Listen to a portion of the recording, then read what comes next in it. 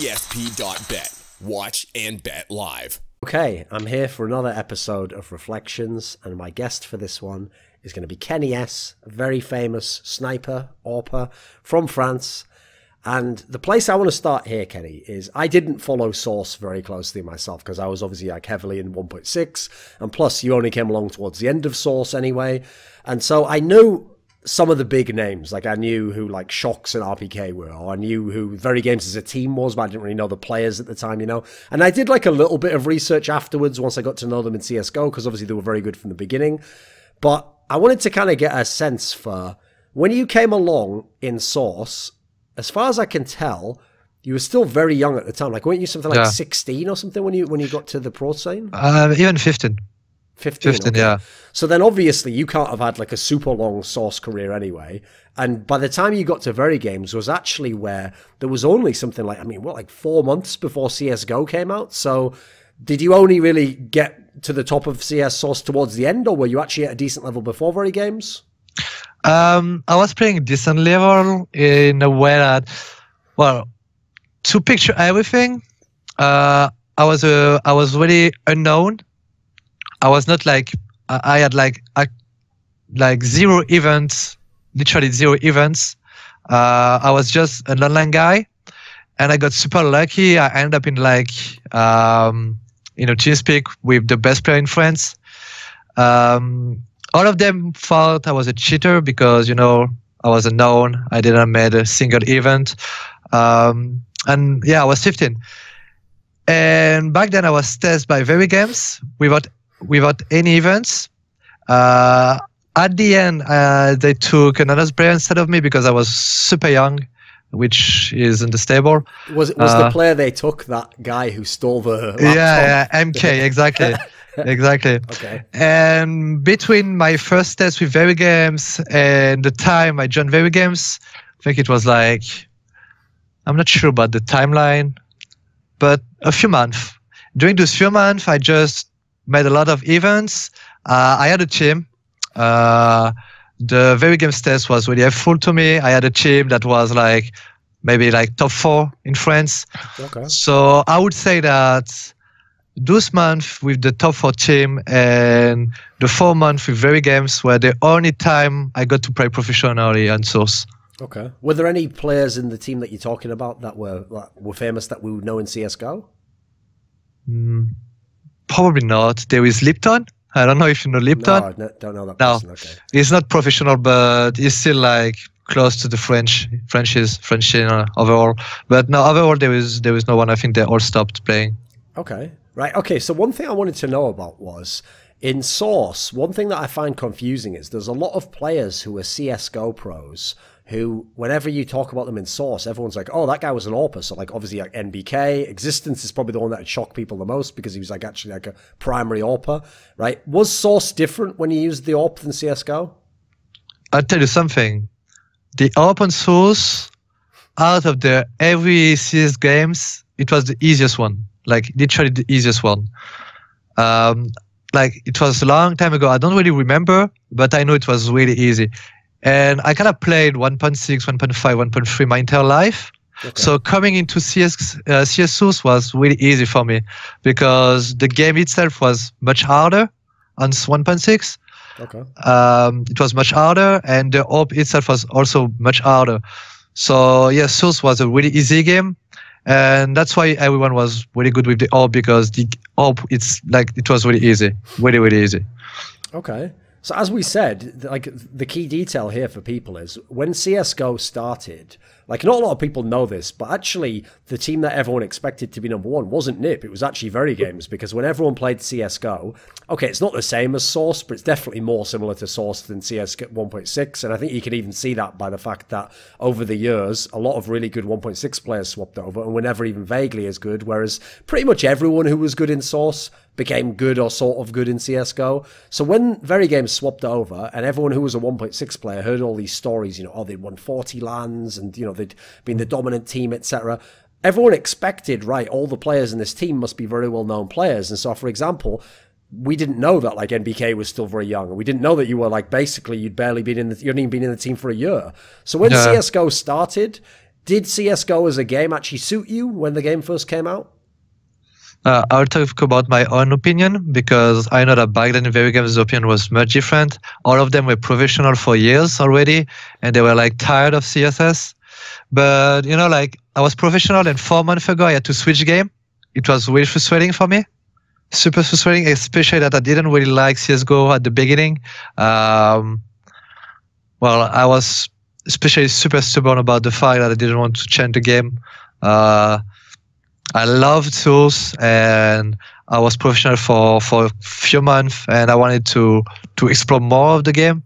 Yes. I mean, that's actually quite a common thing I noticed, which is that if you're someone who, like, you know, you work your way up through a game, if they switch games, you feel like, what the fuck? I never got my chance to actually, like, have a few years at the top, you know, in the best team. Yeah, exactly.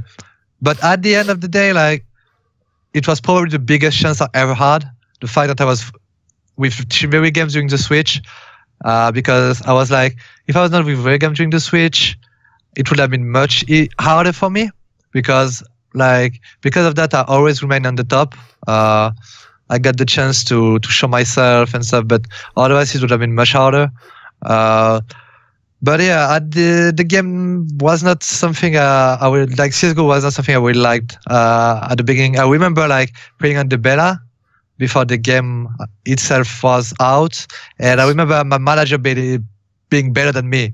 So, okay. So yeah, I was really like pessimistic about the game. And before my first event, which was Dreamhack Valencia, I was super bad. And the first game was like a different game for me. And my first event was actually pretty decent. But yeah, before that, I was really like against CSGO.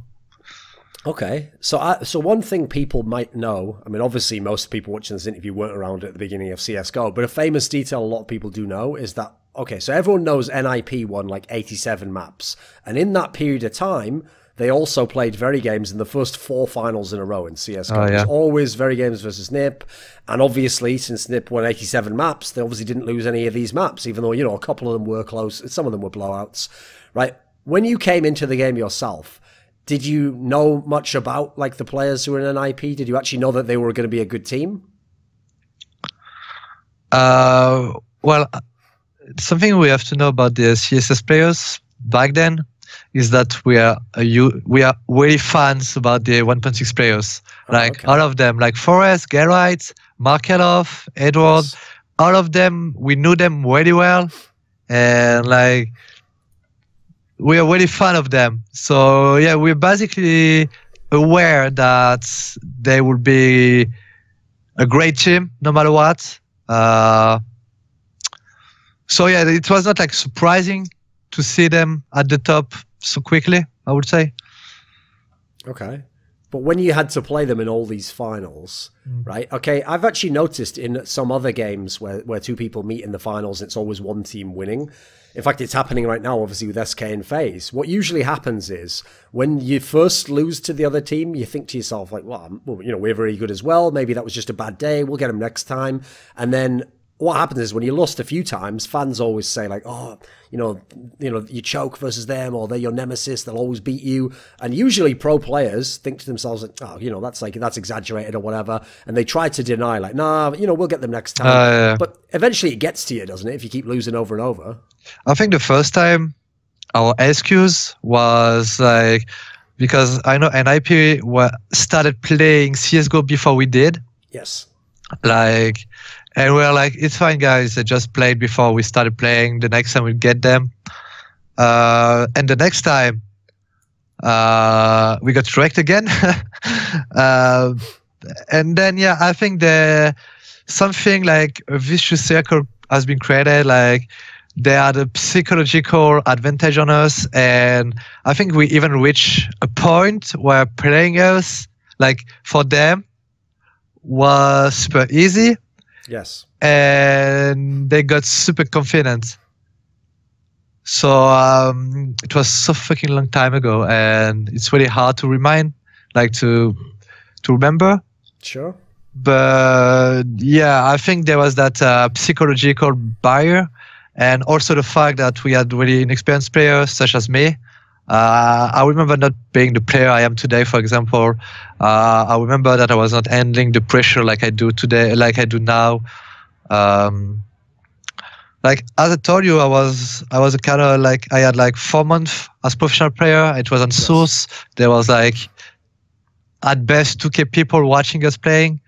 So yeah, I remember some finals where like I was doing a lot of weird moves, you know, like a lot of mistakes and that kind of thing. So add the fact that they had like a psychological advantage on us, the fact that I was super inexperienced and I was like under pressure a lot. I was also under pressure a lot in my team. I remember being so young, and as I said, I was not the player I am today. And I remember were you a rager at the time? Did you get upset when things went wrong? No, I was the opposite. Like I was like quiet. I was super quiet. My communication was really bad. It was really bad. I was doing a mistake and they were like, "Oh, Kenny, you made a mistake here." I was like, I know I made a mistake, but I was not saying anything. I was not like, "Yeah, okay, I know, my bad," or just talking about it. You know, I was just super quiet. And must be a problem, and it seemed like VeryGames, right? Yeah, it was. Yeah, of course it was, and that's why I got kicked at the end. It was because I was super inexperienced, and I was, you know, it's super hard for me that I was young, I was unknown, and the day after I was playing with such players like Existent and BK, RPK, Smith. Like those players were like legend for me, and I had so much respect for them. Not like I don't have respect anymore, but it's different now. Yes. But yeah, that was like super impressive for me, and I could not find my spot in the team, right? I couldn't find my place. I couldn't find, like, it was super hard for me, and the fact that I was not talking, it got Existence super pissed. And there was a time where it was super disrespectful to me, where it just like broke me. And like, it's fine now. Like, I mean, we talked about it, and I mean, in what sense? Like, was he kind of like he was like, actually like a drill sergeant just in your face, like in the army, you know? Like, I remember like a boot camp we did in Belgium before, I think, ESL finals.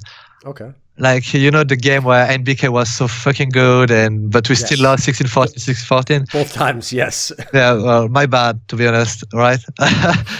Well, there was that bootcamp. I'm telling the story because now we're laughing about it with Existence. Sure, yeah. Like, as I told you, I was a player like who didn't react to stuff. I was just like being silent to everything they were saying.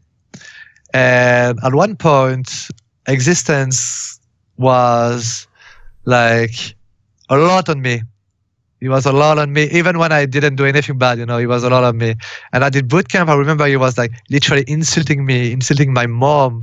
He was saying like I was a fucking retard, and you should have seen my face. I was so sad, and I didn't know what to say. But like he somehow crossed the limits.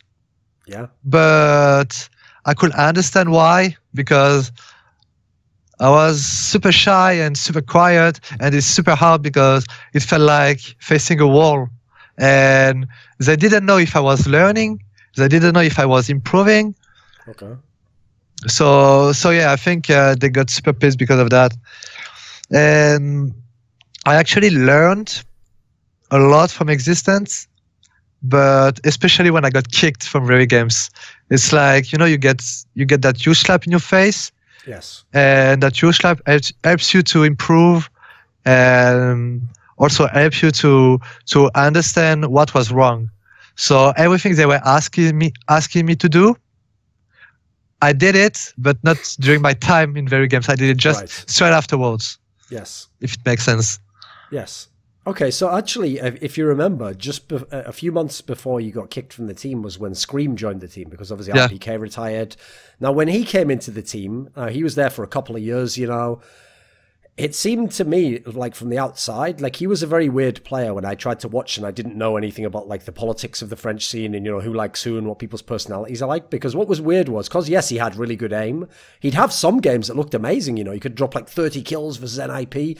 But then he would have these other games where you watched and it looked like, okay, so VeryGames was, because it was such a tactical team, was like, you know, very, like the words like cohesive in English, you know, like everyone fits together and it's all doing one thing. And sometimes he looked like he was just doing something on his own, or he didn't know what he was meant to be doing. Did he have problems playing under Resistance, do you think?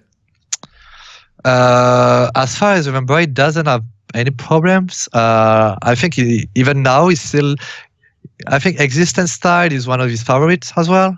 Oh, okay. Yeah, that's weird, but I think Existence has this, even though the game style he has might looks not good for star players such as Scrim or even myself. Yes. But actually, like I know, like Scrim, myself, like playing under Existence leading was probably the best and our favorite experience so far. So, I mean, in a way, if it isn't like one of the positives of his system is if you are the star player, kind of things are set up for you, right? People support you, you get everything you need. Yeah, Existence is really good to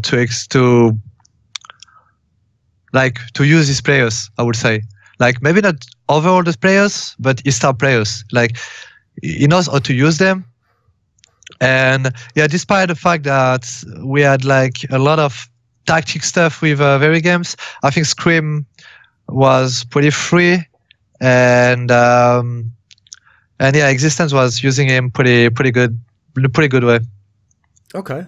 So actually, as you referenced there, obviously, like it's a big blow if you're a young player. You got your chance at the top team. You're playing with all these legendary players, and then you get kicked a few months later. So the team you went to was LDLC. Yeah. Now this squad, I can tell people some of the names. They're going to remember nearly all of them because it had Happy, who admittedly wasn't as big a name at this point in time. It had Apex, who was, you know, someone on the rise. It had Maniac. So again, these are all players he played with later on as well. And it had SF, who obviously was the player who ended up being banned. People might remember. People just forget about him, though. He's one of the ones that somehow well, he was there. That's it. But the thing is, when we list off the names in this team, I know it was the very beginning of the game, so maybe some of them weren't as good. But this is a pretty good lineup, right? And you had some decent results. I remember that time you were like top 4 at the Dreamhack Summer event. You could have maybe made the final of that one. It was a good team in its own way, right? What type of team was it? Describe it to me. It was also the first team that beat an IP, French team to beat an IP. Online though, but it was a French team to beat an IP. Okay. We're really young team. Immature, I would say, especially me, Apex, even RP somehow. And SF, even SF. Actually, there was Maniac. That is Maniac. Everyone knows Maniac is a match person. Is the one talking well and that kind of stuff. But the rest of the team was really still inexperienced.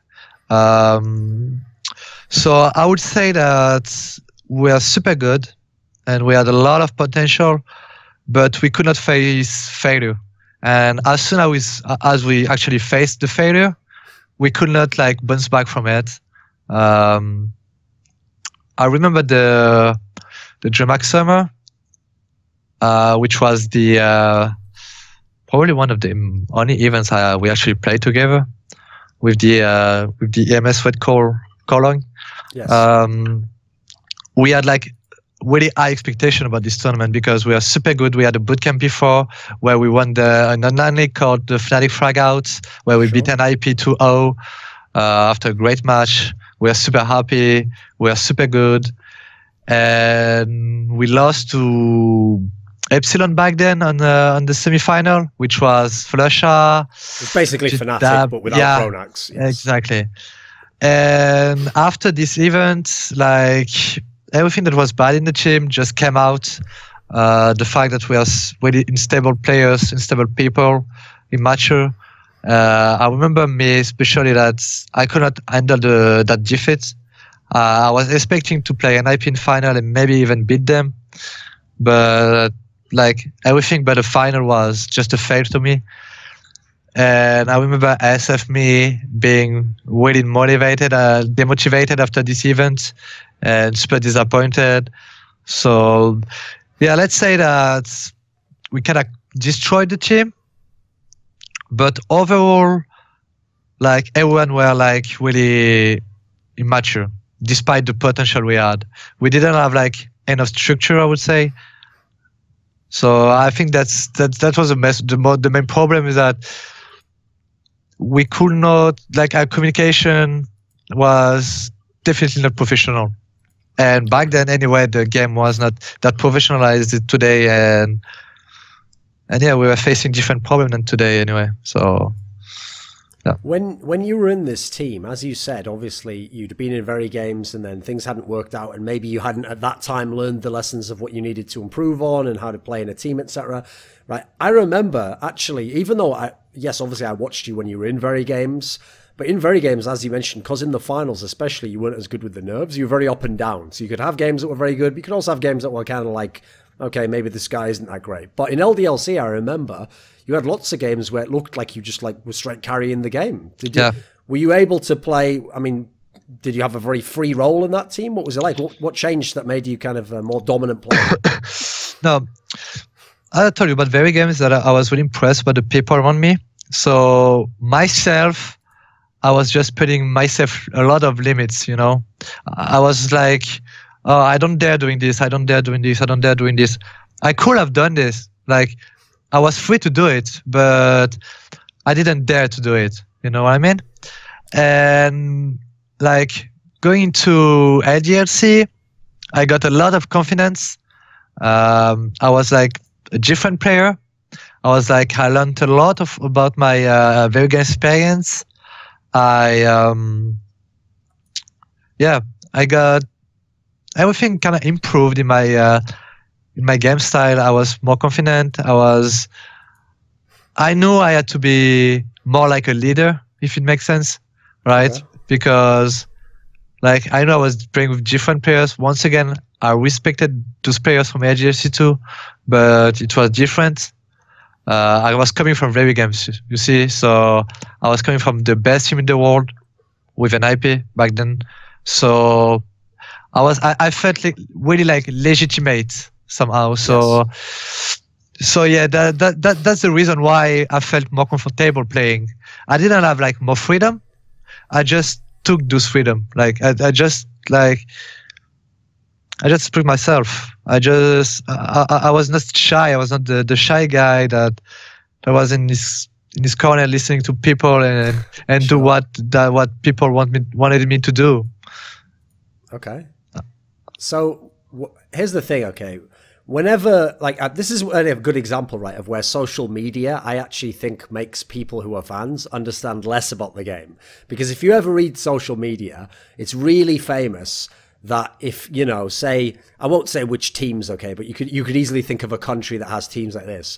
Say a team who's the rival team of the other team from that country makes it to the final and like wins the tournament, then the players who are in the rival team will all tweet them like, oh, great job, like I was really cheering for you in the final. But here's the thing. That's in your my exactly, in my experience, whenever anyone's been kicked from a team, even if they're your friends, some of the players that were in the team, part of you deep down hopes they lose because you want them to kind of see that like they miss you, you know. So was it tough when obviously Shocks replaced you in VeryGames, and then a few months later they overtook NIP, they became the #1 team? Was it kind of rough to think like maybe I'm never going to get that chance again?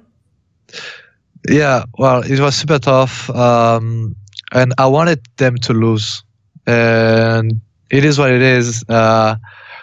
The French rivalries between teams is different from other countries. Let's be honest, we always want like the other team to lose, no matter what. Yes. But it's even stronger when your former team is playing and they just like benched you or kicked you. When, like, I remember the first time there was that game, VeryGames against LDLC, and us LDLC, we actually won. Like, I remember, like, I was super happy. I was super, super happy. I felt like a revenge, like, but when they start winning against an IP, yeah, of course I was super, like, disappointed. But I was not like super down like I was not like I let my chance go, because I knew that they knew that I was young and inexperienced, and they knew that I had the potential to be a better player. So I knew I would have my chance anyway. So I was not super like I was not like sad in a way that I would feel like I would not have my chance anymore. I was just sad that my former team that kicked me was winning without me. Okay. So when you were in this LDLC team, and then as you said, you didn't play many LANs, it broke up, but then you made like a vaguely similar team, because obviously you had the squad that became Recursive. People might remember at the first major, Dreamhack Winter, where you had Happy with you still, and then you had a couple of other names who actually would be known for the next few years, but again, they've now retired or gone, which is GMX and Uzi, and you had Maniac back with you. So, okay, you had some names that we know, right? When you were in these different teams with Happy, who was Happy back then as a player? Because, I mean, I get the sense, right? Wasn't he a bit different from the person everyone... I mean, he's got a very famous personality now and his playing style now. Was he different as a player back then and a leader? Yeah, I feel like he was not like confident as he can be today. When I say confidence is that he could not rely his game style on itself, like he could have done like a few years ago or even today. Yes. Because like, I mean, individual wise, he was really good when, like in 2014, when he actually started, like he started changing, I think when he joined Envious, IGLC, I mean, like the, Yes. but yeah, back then he was working really hard for the team. I remember he was creating a lot of good tactics. That's something I always... That was the difference between him and Existence.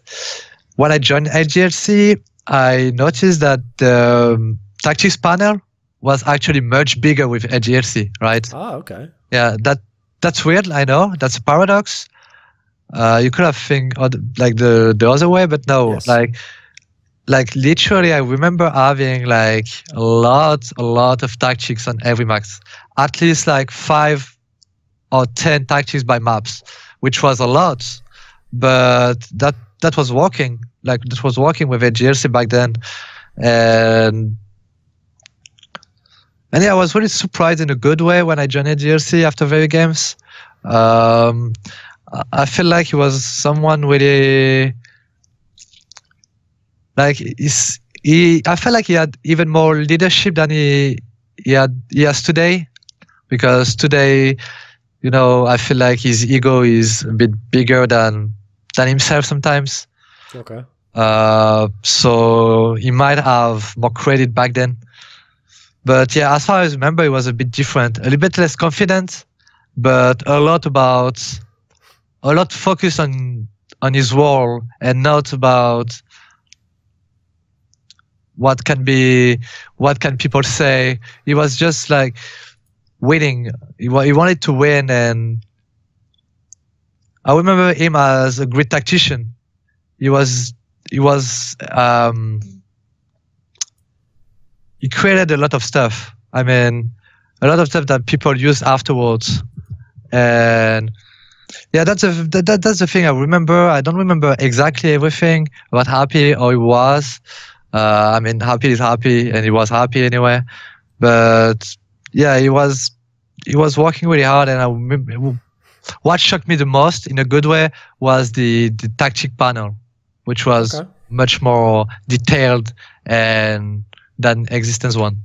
Okay. So when you went to this first major, Dreamhack Winter 2013, with this team that I outlined who it was, this is a good example of where if someone only looked at the results, it really doesn't tell the story of this team. Because actually, yes, this team didn't come in as like a big favorite or anything. And in fact, you actually had one of the toughest groups, because in your group, you had NIP, you had iBuyPower, who were the American team, and no one at that point in time actually knew what this team was going to be like. You know, this was actually one of the first big events they kind of failed. And then the other team was basically Virtus.pro. It was the exact lineup of Virtus.pro, but when they were called Universal Soldiers. So first of all, to even make it out of this group is not guaranteed, and your team did pretty well. The The only team you lost to was Nip, and in fact, even that was a close game. And then in the round of 8 in the quarterfinals, you played Fnatic, who, I mean, everyone knows now, won the tournament, and you even won a map off them. You actually did pretty well there. So I remember as well, this is another tournament where you were doing pretty well, right? Yeah, well, yeah, this tournament was actually a good surprise for us. And it was really messy for us to go. We're like struggling to find organization. The qualifier was super hard. Mousesports, Chris J and stuff tried to, excuse me for the word, but fucked us. We still managed to go to the event. And yeah, indeed, we had probably the toughest group. But yeah, we were a good team. And we managed to qualify for the group for the playoff after beating VP after a great comeback. And yeah, we lost to the winner. That was a long time ago. Damn. What was the question again? Excuse me. Well, listen, I'm just saying you did very well at this tournament, right? Well, as a team, yeah, we did. Like we did. And myself, I think I did well. I had some up and downs. I think I was there for some crucial moments. Okay. And I remember being really good for the game Dust 2 against Fnatic, which was the map we won. But also we could have won the game because the third map was Train, and I think like we won like 8 rounds as T side, which was a lot of rounds back then. But I remember being bad this game, and you know it was not about up and down. I think overall, like there was not like star players during this Dreamhack run. There was mostly like people shining, each of them shining at some times. And just a good team cohesion.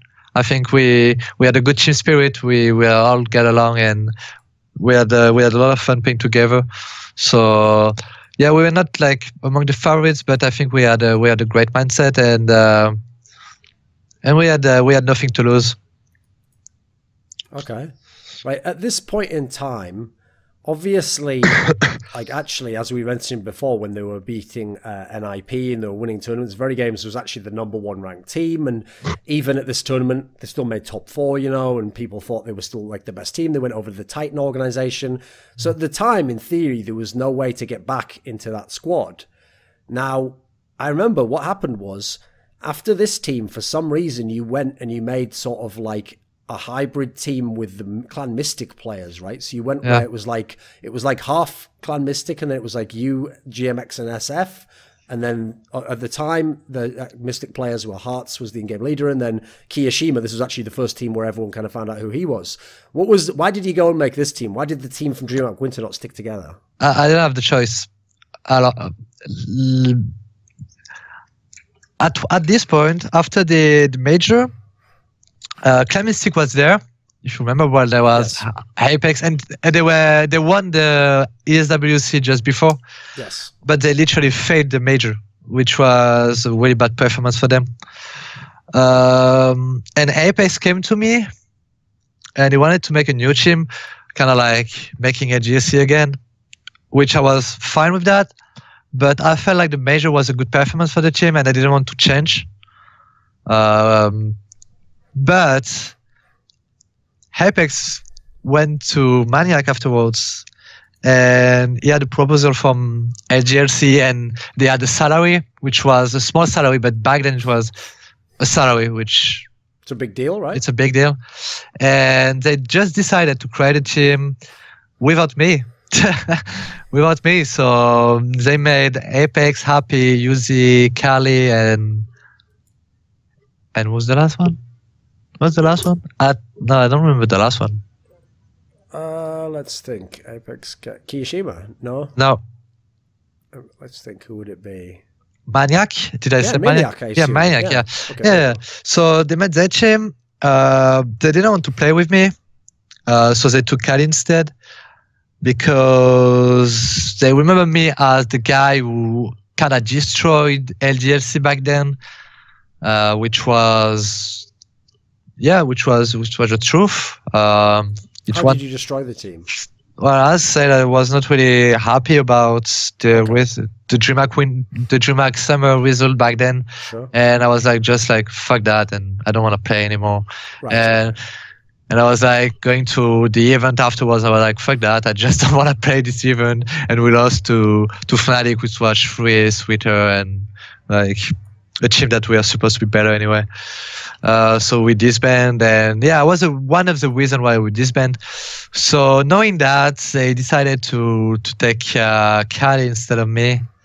And then yeah, we created like Clan-Mystik as like a default team somehow, like the people that went in the trash made their own team. Yes. So yeah, I think that's where my struggle started basically, but that's also where I started being like super good as a player. I started to improve myself. It was like after VeryGames, it was one of the big slap I had in the face. And you know, I'm the kind of person who needs to. It needs motivation, right? Yeah, right. To get motivation and to understand why I have to improve and actually improve it. I'm the kind of person who needs to get like something really tough happening, like a huge slap in my face. Otherwise, I just don't understand. You know, it's sad, but it's true. Okay. So yeah, the fact that they created the team without me was. And that was a backstab somehow because, you know, there was the major spot for Katowice afterwards, and we kind of lost the major spot. So we are super sad, and that was a I took it like a backstab and a huge slap in my face. So I had this mindset that I had when I got kicked from VeryGames. They were like, I just want to show them that they made a mistake. You know what I mean? Yes. And yeah. So okay, so when you said the story where like initially Apex came to you and he was like, let's make a team, and then all of a sudden he's making a team with someone else, right? This is a thing that I heard from some French players that are like, listen, I know now for the last few years everyone loves Apex, everyone thinks he's a great teammate, and he's really turned his reputation around. But I heard that in CSGO for the first few years, a lot of the people who used to be in like the teams with Apex before, where he then left, or, you know, obviously he did this with the French Shuffle, where he came over to you guys in Titan. People think that he was kind of like, this is kind of the way he did things. He was kind of like a snake in the grass, you know, he was always looking for like his next angle, he was going to do something. He was looking for the best all the time, yeah. Like, not for the necessarily the best, but... That's yeah, for him, I think, at least. I think he wanted to leave from CS. You know, like he was like back then. He was a lot of an opportunist person, I would say. Opportunist, yes. Yeah, very opportunist. Yeah, and like even when we had the chance to create a team with Neo and Taz, he really wanted to do it, and you know he was really like, he could have like swayed, you know. He was opportunist and easy to influence. So yeah, I think the fact that it was not professional back then was, yeah, I think he was kind of a snake. I mean, I love him. He's my friend. Sure. But yeah, he was a kind of a snake. It's okay. It's changed now. It's no problem. Yeah. Again, it's like the existence thing. It's all funny when you look back now. It's not at the time. Exactly. Yeah. But to be honest, you would be fine with that. Like, it was like, yeah, look, I created a LDLC because there was a salary and I was not getting paid before. And I can understand, like, we always loved playing CS and we always like played CS for a reason which was not the money. But it's also cool to be getting paid playing CS. For sure. Okay. So as you said, because you weren't in the Recursive team anymore, you didn't have the major slot, which is what you would have had coming from that spot because you got top 8. But you got to the next major, you got to Katowice, and this was where the Clan-Mystik team, I mean, it's funny because this is an example of where, again, you got super tough group, but this one you didn't get out of, because this group was where you had LGB, which was basically like the Olofmeister, Crims, Twist, Dennis, so everyone knows now that the super good, and actually at this event was where everyone found out just like they were really good. Then you had Na'Vi, who, okay, they were kind of like rebuilding, but they had Guardian at this point in time, so pretty good team still in some ways. And then you had Complexity, which is basically the team that became Cloud9 later. It was like the North American Sean Gares, Hiko, etc. So you didn't get out of this group stage, right? At this point in your career, even though you said, yes, it was motivating that, you know, you'd been kicked from all these teams, isn't it a bit depressing if you're a really good player and you're stuck on like the third best French team and now you're not even getting out of group stage? It's got to be somewhat that's a bit of a downer, right? Yeah, it was. It was, especially that back then, if you're if you're in the top 3 best team in your country, it's not like you played a lot of tier 1 stuff, you know. Yes. Like it was harder before. I mean, it's easy for me because I'm playing for G2 and we're constantly in a good ranking, right? But Clan-Mystik, we are not doing a lot of good tournaments. We are doing a lot of online leagues and we were playing like pretty bad teams. And yeah, of course, I was playing like good teams sometimes. But most of the time I was just playing like lower tournaments, and yeah, that was depressing. And I remember doing a boot camp before Katowice, the major with Clan-Mystik, and we are only 3 at the boot camp, which didn't make sense. Like, okay. And you want me to be honest, we're not playing. We were just having fun. We were drinking. I felt like the whole team was not motivated anyway, you know? Like, we are all depressed about the situation, and like, we liked each other and we tried to make something, but somehow we had just depressed that we could not, I was depressed and I was not seeing people being really involved and wanting to make things better, so I just followed, and then Clan-Mystik was like a fun team, you know. Sure. So yeah, that was really hard. That's why I'm saying that Clan-Mystik, this is why it started being like super tough for me.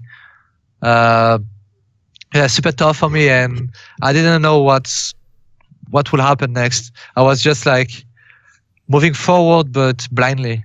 Yes. Well, understandably, because as we said, hey, like there's not really any obvious path as to what's going to happen next. But what's obviously quite crazy is it was only something like a month after, maybe even less after that tournament, where you got brought back to VeryGames. Well, I mean, it's Titan at the time. Yeah. Yes, Titan. Same squad, basically, where they literally just did the reverse move of what they did. Believe it or not, I believe it was actually the same day, or a year prior, was when they kicked you and they got Shocks. They did the reverse. Yeah. Shocks left and you got brought back. So when this move happened, had you actually still been in contact with people from the Titan/VeryGames team? Did you still kind of have like some sense that maybe they might bring me back?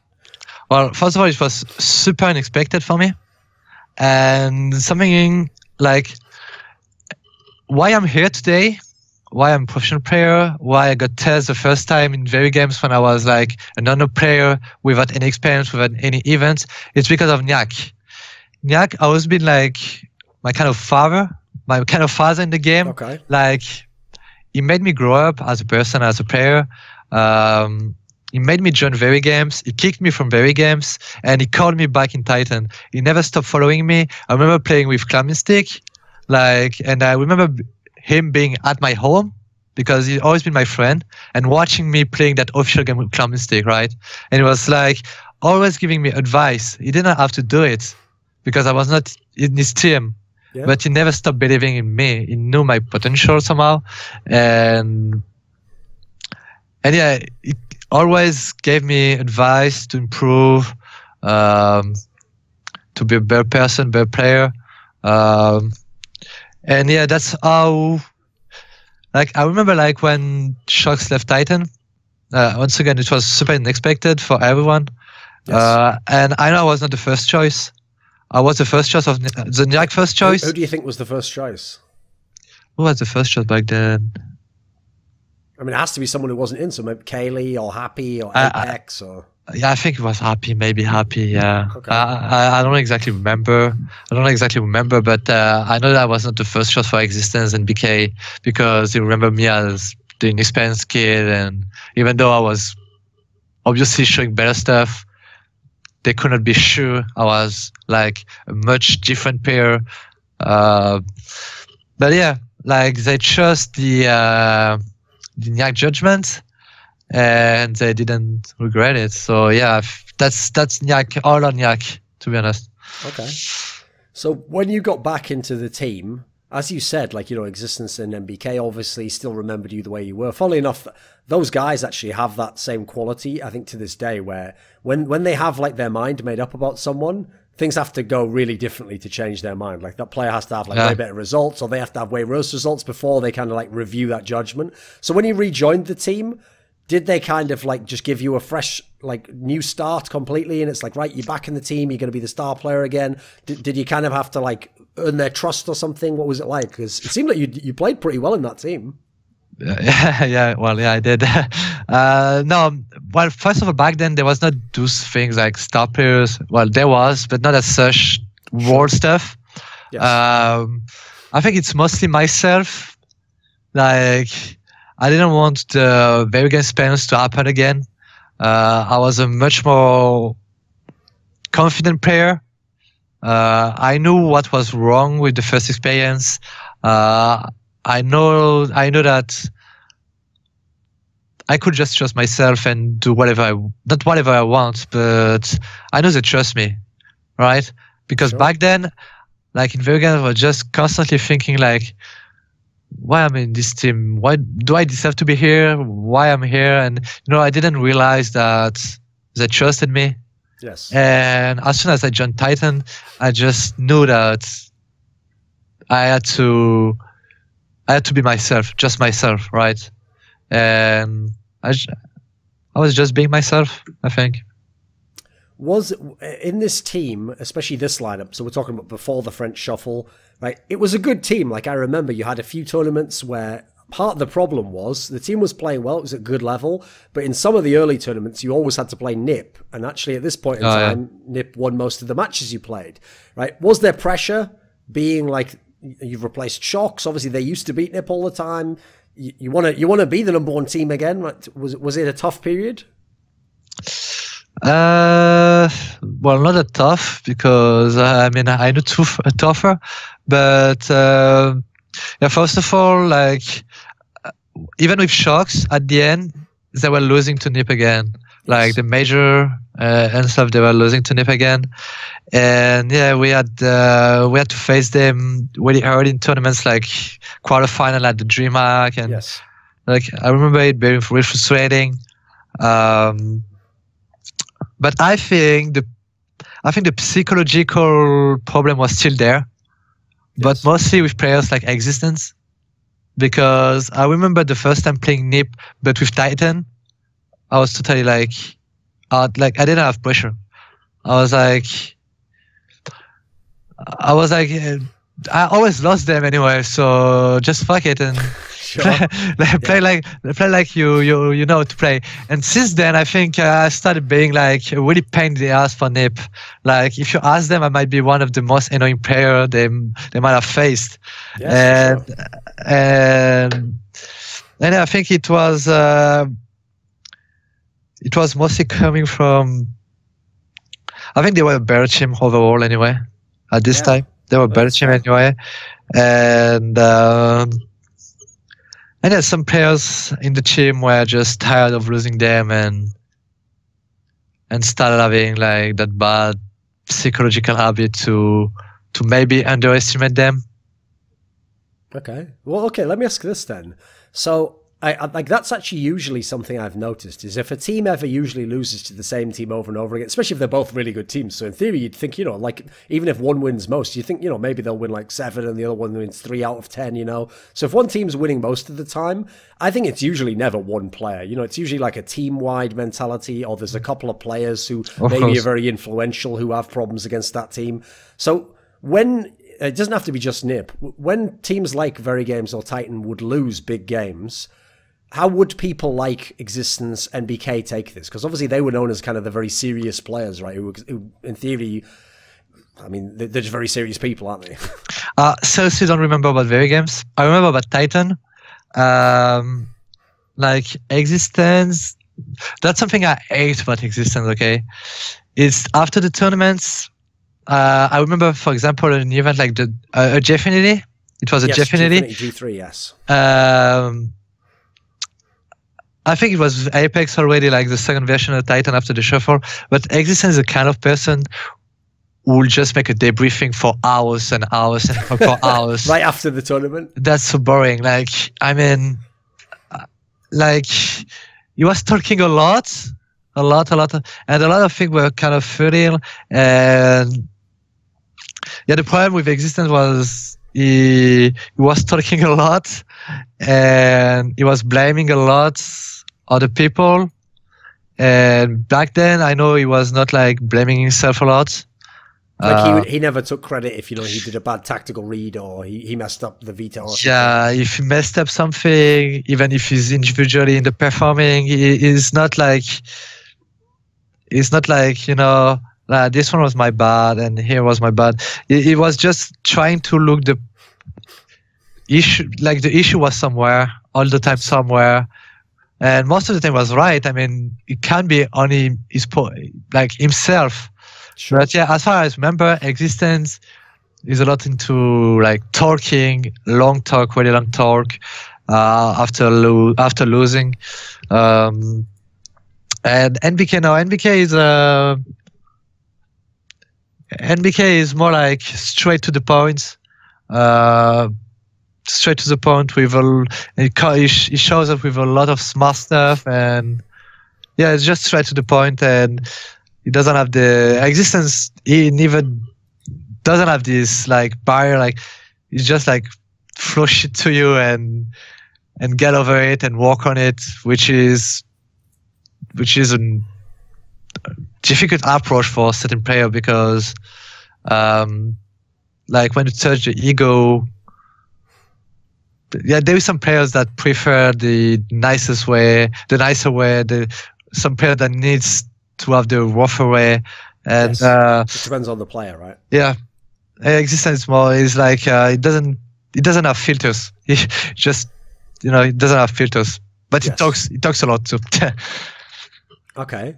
So actually, the tournament you talked about was what I wanted to ask about was Gfinity G3, because this was the one where everything was looking great. I remember this was the one where this was the first tournament that new Fnatic tournament team played with Crims and Olofmeister, etc. And you beat those guys. You beat the AWPer squad. You got to the final. You were playing Virtus.pro, who at the time, you know, they were like still very good, but they'd had like a little bit of a dip in form.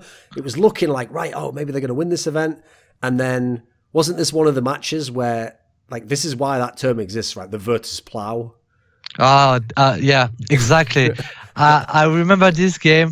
I will always remember this game because I never faced, like, I feel like Virtus.pro is always good when it plays against my team.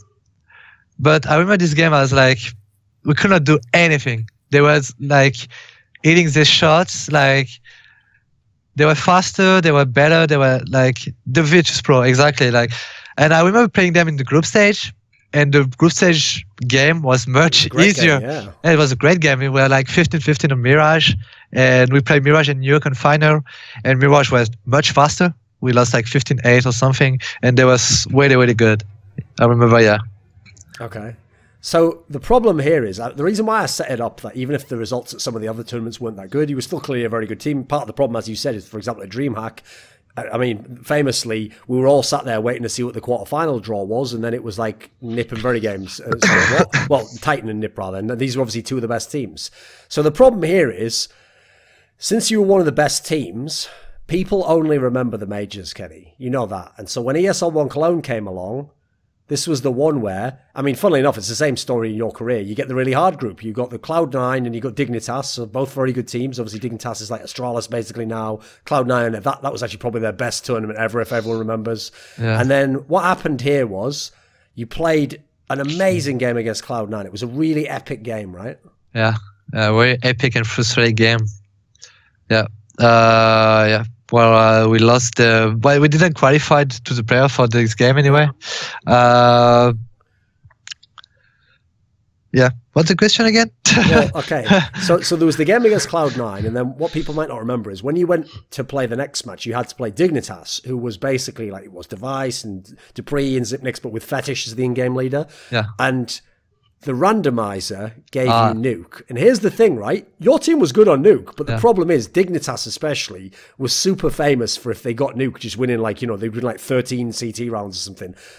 Did you kind of know already that this game was over before you played it? Like, seriously, fuck that randomizer. Remember, like, I don't remember the choice we had,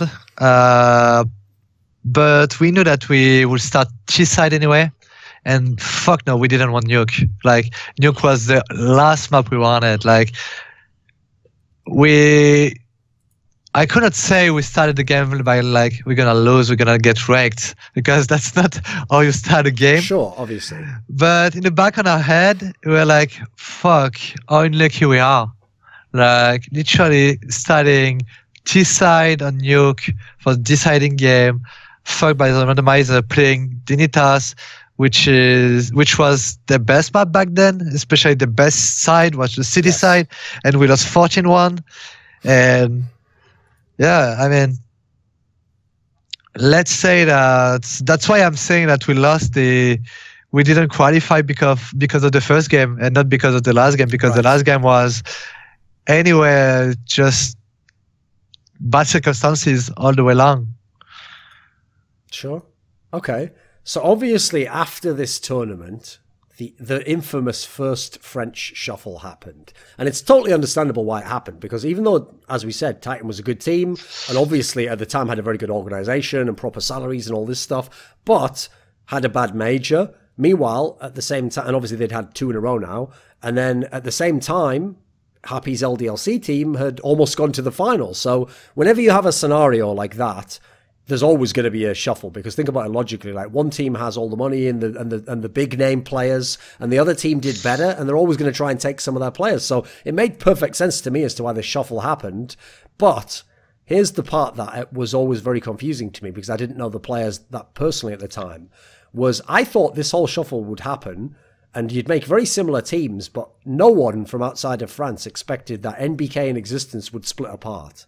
These two players seemed like they were like, they were stuck together. They would always be together. They were the team, basically. You know, they were like the core of the team. What happened between the two of them? Because I know in the original story, actually, you guys in Titan thought that NBK was going to be in Titan, and then in NBK's reflections, he said that actually he was telling you, no, come with me and we'll go to LDLC. And so what happened? Because I know for years afterwards, in fact, until fairly recently, NBK actually still sort of like really disliked Existence for some reason. It wasn't just that he didn't want to play with him. Somehow he actually just disliked everything about him, like his style of play. So what happened between these two? I think it comes from the, well, first of all, there is something very famous in the French scene, is that Existence is somehow cursed, or he has something that makes him a different player when he's going to a major. Some truth to that though, right? Yeah. Well, I think so, yeah. I think that it started being really psychological for him, and I think that was one of the reasons. Also, there was some disagreements about how we were playing. Like, Existence is like, back then I remember that how we were training, how we were practicing, everything was not like we wanted it to be, you know. And Existence is not the kind of person who wanted to change before. I don't know now, but he didn't really wanted to change. So I think NBK just got tired of it, and yeah, he started the new shuffle with Sharks. He wanted to be the in-game leader at first. NBK wanted to be the in-game leader. Yes. They wanted Smith. They wanted me. They wanted Kyo. So why didn't you go? Well, why did I go? Because I felt like I owed a lot to Nyak and Existence, because like I was really struggling like during my time in Clan-Mystik, and they kind of take me out of hell, you know. Yeah. And I felt like I couldn't live like that. I felt like I owed them. I couldn't live. I wanted to stay with them. I wanted to show them I'm loyal and I appreciate what they did to me. And I also wanted to play again with Apex because Apex always been one of my closest friends and one of my oldest friends on CS. Like I was talking to him. He was on LDLC on Source in 2011. Yes. Or 12. Sounds about right. Yeah, and I was friends with him. And like because of the backstab stuff with LDLC, Clan-Mystik stuff, we were like not friends anymore. Literally not friends anymore. We literally hated each other for a while, but deep in us, we were still like we still like each other. So I wanted to play with Apex again, and yeah, I wanted to show her existence there, that everything they did for me, that I didn't forget, and I would give them back. Okay. So when you made this team, and you guys got in KQLY and Apex and Maniac, and this was the new Titan team. The first event was that Dreamhack event in Stockholm. So when you won this event and you beat Fnatic and you beat the new LDLC, the team we're talking about right now, this must have been an amazing event. Yeah.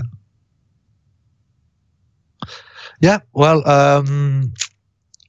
we had like playing LGS in the final, and as we talked about earlier, like the fact that everything has been created from a shuffle, the rivalry was really huge. Like I never lived such a big rivalry between two French teams. Like today, for example, it's nothing. Like I would even say that today there is no rivalry between MGS and us. Sure, yeah. People are friends now, right? Yeah. And because today the difference is a bit bigger. Like I mean, like MGS is struggling a bit more than we do. But back then, like despite the shuffle, we are still a good team. Titan were a good team, and LGC created like a super team. Like this was a very good team, and beating them was amazing. That was really amazing, and all the run during the Dreamhack Stockholm was amazing because we even like beat NIP during the group stage, and that was a really really like encouraging first tournament for us. Okay, so. One aspect I wanted to ask about then is, so during this period before KQLY got banned, when you had this rivalry with LDLC where you played them a whole bunch of times in the next few months, you played them at that Star Series event in Ukraine, obviously not only ASWC, but you played them at the ESWC qualifier and you actually won at the qualifier and then they beat you at ESWC itself. As you say here, the rivalry was really strong, right? Like these players didn't just want to beat each other. Some of them sort of hate each other, right? It's not like hate each other, but yeah, the game got over everything. Like I remember them being like super cocky to us, like they were talking to us like we are shit, like when they were starting to beat us, right? Like they were like, you noobs anyway, like we're gonna beat you, we're gonna destroy you, we're gonna dismantle you. Like it was really like a lot of trash talking. Yeah. But between us, it was not like in public, it was between us. Yes. Something that could not happen today. Like, for example, I'm not saying I want MGS to win, but if I talk to them, I would just be like, hey, good luck, guys. Sure. While back then, it would just have been like, not good luck, like they would, even if we're not playing against them, they would watch a game in the lounge, and we could literally hear them scream when we are losing rounds. Like, you see, and that was the same for us. Like, I remember like we had the gaming house with Titan at the Dreamhack Winter Major. Yes. And when all of my stuff did that boost, yes, I was like on Twitter. I was like, "Oh, that's such a genius move!" And I remember when they lost the game, like Hypex and I were celebrating like we won, like literally. Like, yeah, that's how the Rivalry was before. That was really like strong. Okay, like when you had this scenario where KQLY got banned, right? Okay, I know that at the time in the team, no one knew he cheated, and no one actually. This is one of the problems with that story. No one can ever really know when he cheated because all we know is he just got banned at the time he got banned when he joined on and joined a server and VAC banned him, and even the circumstances of that are quite. It's such a muddy story because of the whole thing with the SEA helping them somehow get information, etc. What I want to know is this. Do you actually think at any time before that, like at any of the lands that KQLY actually cheated? What's your take? That's actually funny that you're asking, because when he got banned, a few days later, we had all together at the gaming house, and we started analyzing like his POV.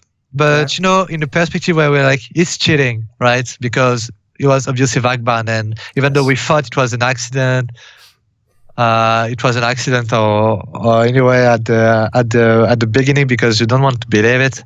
Yeah. We started watching games, especially when he was playing with LDLC, like at the major against NIP, you know, the Cologne major. Yes. At Copenhagen games against Titan, and every time the games got super close, like KQLY was doing something like amazing, like something, and sometimes like his crosshair, like we're like, damn, what the fuck is that crosshair placement, you know? Yes. And we don't have any proof to say he was cheating here or here or here, but to me, yeah, he was cheating during tournaments. I don't know when, I don't know why, I don't know if it was all the time or just some rounds or it was just touching something. But yeah, now there is no doubt for me that he cheated during tournaments. Okay. Because obviously that's what makes it tough to talk about that particular lineup, because yeah, everyone's going to wonder forever, was he just cheating during the games? Because when you had this run with that team where not only did you win the Dreamhack tournament, like I said, but you beat LDLC and you were still a pretty good team overall. Yeah, you weren't the best, certainly, and you didn't win many tournaments otherwise. But this is a team that had potential, right? I mean, not only was Existence still a good in-game leader, but you had this, probably one of the strongest dual AWP setups ever, right? When you and KQLY both had an AWP, it looked really, really dominant. So this team, if it could have continued, surely would have done something, right? I'll tell you something. Like, when SMN, the first guy, got banned, KQLY started being super bad. Okay, and we had the preparation time before the major, the Dreamhack winter. Yes, and KQLY was bad. I was super confident myself, and we are like literally destroying everyone, like 25-5 in practice, like everyone, and. What I could say is that we could at least reach the semi-final, like with or without KQLY, to be honest, because KQLY, after the SMN ban, we had like 2 weeks practice where it was literally not here.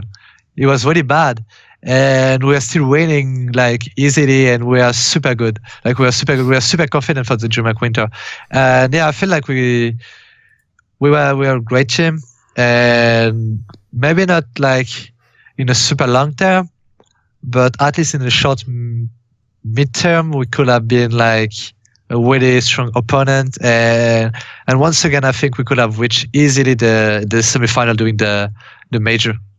Okay. Because I remember, obviously, what's interesting about this period in time was everyone actually who was around at the time knew already your level was very, very good. It was probably the best you'd ever played at that point in time. You were really, really good. But then when KQLY got banned, part of the problem was because, as you said, LDLC was like a super team, there wasn't really any other players to take because the only other players who weren't in LDLC or Titan were all the leftover players. It was, I mean, unless you wanted Scream back, it was basically you had to get like Uzi or you had to get GM. You know, these aren't players that people are going to want as a star player. So yeah, we don't have a choice, yeah. At the time, also, all the other players who've since come up, they were just very inexperienced, you know, no one knew any of these guys. And so famously, one thing people forget, okay, is before you got RPK back, you went to that ESEA tournament and you had to use, who was at the time the manager, right? Irek, the guy who used to play in Clan-Mystik. Yeah, he was our coach back then. He was our coach. And I remember at this tournament, okay, this was the one where you individually were going super ham. Like you played against Fnatic and you almost like single-handedly beat them. You remember this tournament? Yeah, I think it was one of the best tournament I ever played. Yeah, I do. Right, because what I wanted to know was this, right? Again, this is something I think is interesting about your career. If people have noticed the trend so far, right, most people would get depressed and lose hope only when they're like, you know, something bad happens, like they get kicked from a team or they're at the bottom point, right? It seems like normally when something bad happens, initially you actually like respond pretty positively because this period, okay, when you're playing really great, as you said, the team actually had chances to do things. Most people would think that'd just be depressing, but it seemed like you got even better. Yeah, that's the thing, is that I was depressed to not attend the major and all the situation was going. But the truth is I was good. Like I was super good and it was really fun to play, you know? Like it was so fun that like joining a server, no matter the opponent I was facing, I knew I would just like destroy them. And it was super fun. So no matter the situation, the circumstances, I know I would be good and I would have fun. So I was not like depressed in this way, if you know what I mean, if it makes sense. Yes. Because the game was so fun that I was like, doesn't matter anyway. I was somehow playing for myself because we had a stand-in and you know this tournament could have been much better too. But yeah, I mean, I couldn't be depressed when I was showing that level, you know? Did the fact that, I mean, remember in this team, like basically KQLY and kennyS were the star players and you've lost KQLY and you haven't been able to replace him with someone else who's a star player. Like even when RPK came back, obviously he was, you know, he'd been out of the game for like 2 years, you know, he had to really work his way back in and it wasn't actually until like quite a while later he got very good again, right? Do you think the fact that you were playing so well and the fact that really there wasn't that many other options, like you were like the main way they were going to win the game, did existence, do you think, actually like consciously try to make the game all about kennyS at that point in time? I don't know. I think it did. No matter what it did. I don't know if it was consciously though. I think everything I was doing was working somehow because I was like super confident and no matter what I was doing, I knew it would be working. So like existence was playing with me for a while now, and in Titan I always kind of show that level. So I think it just blindly trusts me. And you know, I was cutting a lot of stuff. I was just cutting a lot of individual stuff. I was just saying like, okay guys, we're gonna do this on myself. And it was just, you know, he was never saying no because he knows it will work. And I think that just the fact that he trusted me and he didn't really do stuff to put me in the best situation, but the fact that he was trusting me and the fact that he was saying yes to everything I was saying, yeah, I think he kind of made the game around me, that I also made myself the game around me. And yes, they all did because they saw I was like reaching like one of probably like my top level. And like, yeah, basically, yeah, that was pretty natural, I would say. Okay. So as I mentioned, like from the ESEA LAN, where obviously like having a stand-in, Fnatic was the #1 team in the world. You shouldn't have any chance to beat them, but you were doing amazingly in this series. And in fact, throughout your career, whenever Fnatic got their really good lineup with Olofmeister, Crims, etc. Okay, obviously historically they're one of the best teams ever. There's very few teams they ever struggled against. But your team had so much success against them, right? Or even if you would lose the game, you would always do really well. I mean, people might remember there was a famous comment that Olofmeister once said just before he became super good, where he actually said this in an interview. He said something like, you know, that in 1.6 he'd played gathers with like the really good players, but he said like, you know, I never really was like afraid of players. I just thought, you know, they're good players. But he said the only player I was ever afraid of was kennyS. Why do you think you were so good against Fnatic in particular? I think the game style, it's kind of like Nip. I was good against Nip too, because they rely a lot on the individual skill. They rely a lot on, like for example, like a player like me, it's much easier for me to play Fnatic than VP, for example. VP is like a lot of tactics, a lot of like sneaky stuff, Yes. and a lot of utilities. I mean, the Fnatic game style was perfect for me. Like, they were looking for me, they were going to my crosshair, and they were not like super disciplined, you know? Yes. So the fact that I was playing aggressive, they were not disciplined, so they couldn't really counter it, right? And they were themselves really aggressive. And for example, if you're aggressive against me, in certain situations, it's a mistake because like I'm an AWPer that loves being close, being like, I'm playing a lot with my instincts, and yeah, I just feel like there is some teams that have the game style that fits me, like an IP, like Fnatic, like, you know, the game style. They're just playing like really, like they trust themselves a lot, and they know they're good. Yeah. So you said earlier that at this time, you know, you felt like, I mean, even without having KQLY, you felt like, you know, if I join a server, it's going to be fun because, you know, basically you can do whatever you want. At the time, did you think that you were the best CSGO player? At this time? Yes. Yeah, I think I thought I was. Yeah, I think I thought I was. Yeah. Okay. Because one thing I remember, but this is before the AWP got nerfed, was one thing that whenever I watched your games, like I watched a lot of the really good AWPers, so like I saw like Guardian, Skadoodle, like all these guys were around back then.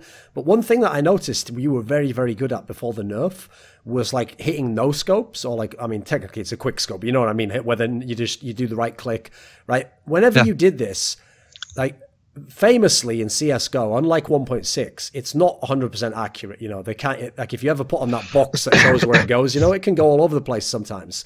But you hit a lot of these shots.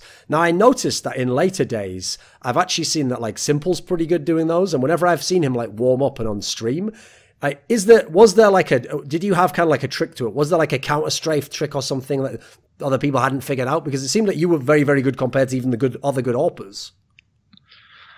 I think what makes a difference with AWPers like me and like the really elite ones and the others is the knowledge we have of the weapon.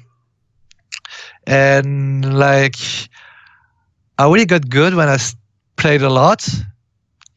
And I was really focused on, you know, pushing the limits of the weapon, on what I can do with the AWP. And like, I know everything perfectly about the weapon. I know when to quickscope. I know, I just know it so perfectly that I know what to do in the exact moment. But as I said, my game style is really instinctive, and quickscope itself is something pretty instinctive as well. Sure. If it makes sense. Well, okay, then along these lines then, in a weird way, even though obviously, like, this team, this Titan team, was like clearly limited because of losing KQLY and because he was still waiting for RPK to get back into the game, etc. So it was unrealistic to think the team was actually going to win events. I mean, I know you came close to winning that like Pantamera tournament, the one where you played Fnatic in the final, and you had a couple of tournaments where you were in like semi-finals, etc.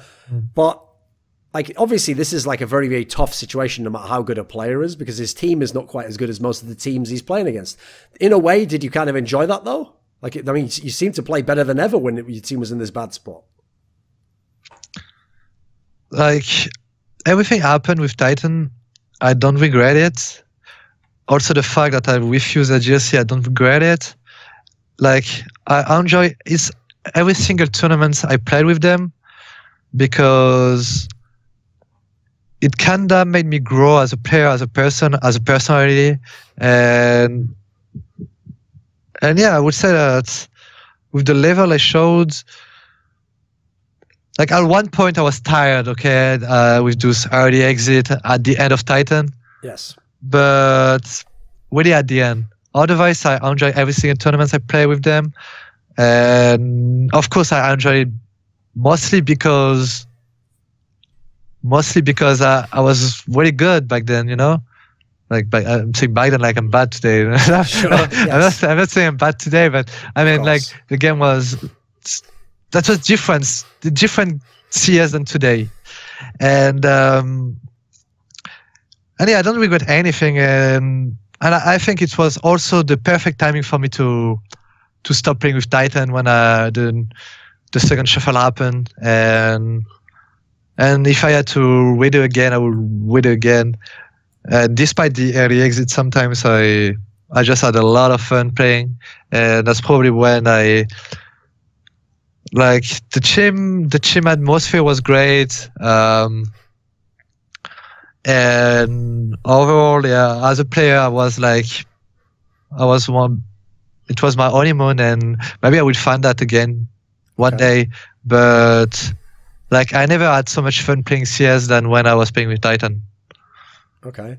So, I mean, technically, I'm going to skip a little bit ahead here, but since we're talking about the AWP, let's talk about when the AWP nerf happened. Now, what people might not remember is the timing of when they actually put this nerf out was basically like April Fool's Day, wasn't it? Literally, I think it was actually on April Fool's, or it was like their night before. And so actually, this isn't a joke. Some people did think maybe it's a joke. Maybe they've just done this, you know, like, haha, we've nerfed the most powerful weapon. But, you know, a day later, they're going to revert it. Now, obviously, they have never reverted it, Kenny. They haven't actually changed anything since then. And whatever they've done to it, here's the sad thing, okay? I've always said this. Because most players in CS aren't AWPers. I know some rifle players use it sometimes, you know, but the majority of pro players aren't AWPers. The majority of people who play for fun aren't AWPers. And it is true, to get killed by an AWP, it's the most annoying weapon to die to because you just instantly die, you know. Like, at least if someone shoots you with a rifle, you think, oh, maybe it was a good shot, you know. But the problem is, as a result, even pro players actually always will be in favor of, like, the AWP nerf. They're always like, yeah, it should have been nerfed, you know, it was too powerful. Like, yeah, and I think the same. And you agree, right? So what do you think of this nerf then? I agree that the AWP deserved the nerf. That was too powerful. But I think the nerf was too much. Like, they made it too slow. I mean, yeah, that's it. That's just the fact that they had to make it slower, but not that slow, you know? Just a little nerf. Yeah. But yeah, I truly believe it was too powerful back then. So, I mean, I was especially frustrated about it when it was nerfed. But I got used to it now. But yeah, like, I'm just being super honest when I'm saying that it deserved a nerf, but definitely too much. Yeah, definitely too much. Did that actually play into some of the stuff later on where you lost motivation in the game? Was that a factor at all? Well, since then, my motivation has been super unstable. So back then, yeah, I would say that the nerf was definitely a huge part of the demotivation stuff. But then, you know, the motivation grow back, and then I had new stuff that makes me unmotivated again, and that's just the story of my career, and that's something I always had to work on. Is like my motivation. Like, you can see it with my performance anyway. Like, you can see when I'm motivated or not. You can see it when if I'm playing good, you will see that I put the effort to play good. If I don't play good, it's just I decided to not play good, you know. Okay. It's just, I don't know, I sound like a shit kid, an asshole. And yeah, I am. But I'm a really emotional person, and the smallest thing that happens in my life or whatever that can sway my motivation. Okay. Right, okay, we'll get to some of that later. So let me ask you this then. All right. So just before the AWP nerf was when Katowice 2015 took place. Yeah. And this has to be, okay, you notice the story on the other one. I always was very fair. I was always like, it was a very tough group and, oh, you had this really bad match. Right, this one is the one where I actually started to believe in the existence curse, because at this one, right, the group was, you had Envious, okay, really good team. You had LGB, which at the time was the Norwegian lineup. So okay, some good players now, but not that famous. There was Rain and yes, pretty much. And then there was the German Penta team, which was like, I mean, it wasn't a very good team. And what happened at this tournament was, okay, the first game you played Envious on Cobblestone. It was a really great game. It was a close game. We should never have this game. We were leading in the game, yes. We are leading 14-12 on City side on Cobble. Our money was like 11k each players. And we lost 16-14. And then this is the real problem, though, right? Is that that's fine. You can lose to the #1 team the way the groups work. You just go out second. But then you went down, you played Penta, and they completely smashed you, right? It was literally our chance to reach the playoff. Yeah, I know. Yeah. Well, yeah, I think they smashed us. First of all, the map was a mistake. Playing Cash. I don't know how we ended playing Cash, but it was a mistake. Randomizer again. Like Cash was, the randomizer, but for sure we felt confident in Cash. But the thing is, we're good in Cash, but we are predictable as fuck. You know what was a game plan on Cash? Helpex and I going A main and killing everyone. Can't work. It's not a tactic, is it? No, it's not. And it can't work all the time. And guess what? It didn't work. So everything was like the first game unlosable, and the Penta game. Was it similar for you? Did this tournament make you start to wonder, like, is there something wrong with existence at majors? Yeah, of course. I think so, yeah. I think Katowice was kind of like the moment where we realized that, because at some point back then, existence had like, you can feel that he felt more tension during a major. He was not the same player, the same person. Like, he means good. He wanted to put himself in the best conditions, but at the end of the day, it was just like adding pressure on himself. And I think I think that's where we kind of realized that he was cursed. And then we had the shuffle, and then he just kept losing in group stage, and exactly. And the curse kept going, and every French players that went into it, and there's like that was one of the reasons why he was kicked from G2. Like for sure, yeah. And like that's really crazy to think that there is such thing as curse, Well, here's the thing. I mean, but there is. There is. Exactly. Yeah. The point is, it's not magical. It's something inside his head, right? It just affects him differently. I mean, obviously, players have different problems against. I mean, famously, sometimes it's just against one team or something. And yeah, it's true. At majors, there's only one he ever did good at, and it was the first one. So, it doesn't really feel. It feels logical that there's a curse, right? Mm. Okay, well, let me ask you this question. So, another factor I remember some French players told me that they thought was part of the reason why. Some of the existence teams had problems or didn't always work out, especially one of the reasons why some people wanted to leave existence teams was they said that, like, this might sound like a weird thing to complain about, because obviously most people would want their in-game leader to be studying the game all the time, to be making everyone practice all the time. That's the job of an in-game leader. But people said he overdoes it, though. He does too much. Like, there's too much practice on one map, and there's too much, like, we have to do every tactic exactly. Does he go too far? It does. And the problem is not that it goes too far, is that you end up at the tournament with 4 maps, for example, which is 3 or 4 maps, sometimes even 3, which is definitely not enough, especially if you wanna aim for the best of 3. I mean, the way, that's why I said earlier, the way we are practicing with existence, like, it was not the right way. Like, in my opinion, it was not the right way, because like, it's not like we wanted to be super good on 3 maps.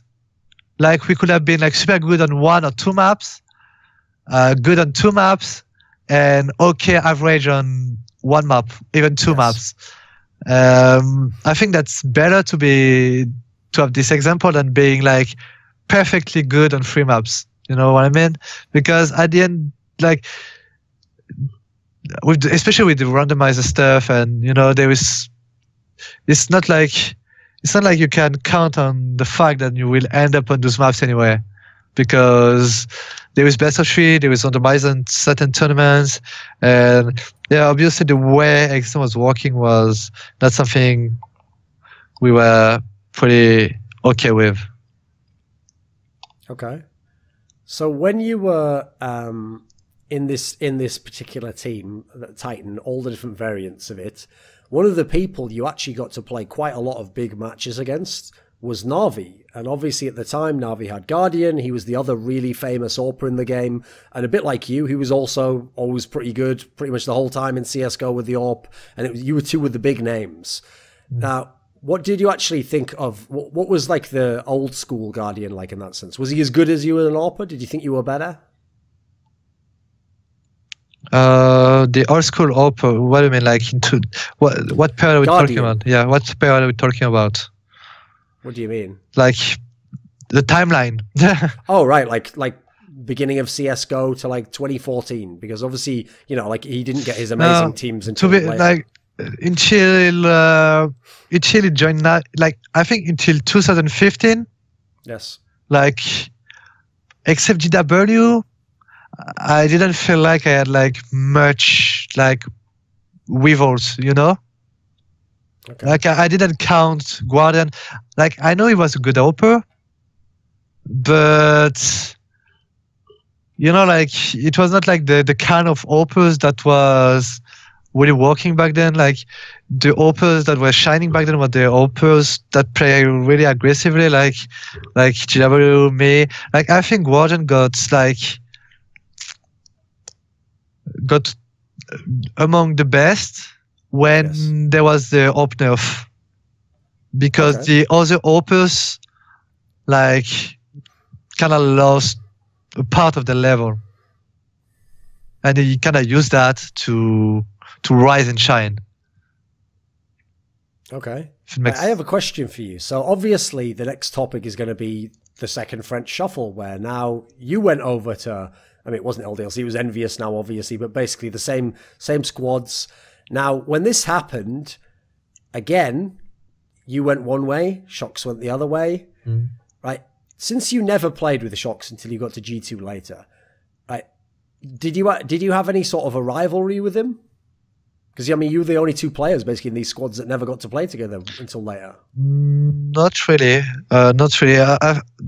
The truth is, like, kind of always been frustrated of that situations that, like, I was joining, he was leaving, I'm leaving, he's joining, I mean, it's kind of weird, right? Because you'd think logically, if you're going to make it the best French team, you'd want the two best French players, right? Yeah, well, yeah, and that's why I'm saying is that it was mostly frustrating, and I didn't see like any kind of rivalry with him.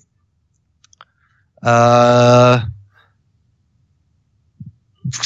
don't have any special reason why, but I didn't have any rivalry. I don't have any rivalry with French players, to be honest. Like, I feel the only rivalry I can feel, like it's maybe with the other AWPers, not in France, but all around the world. Okay.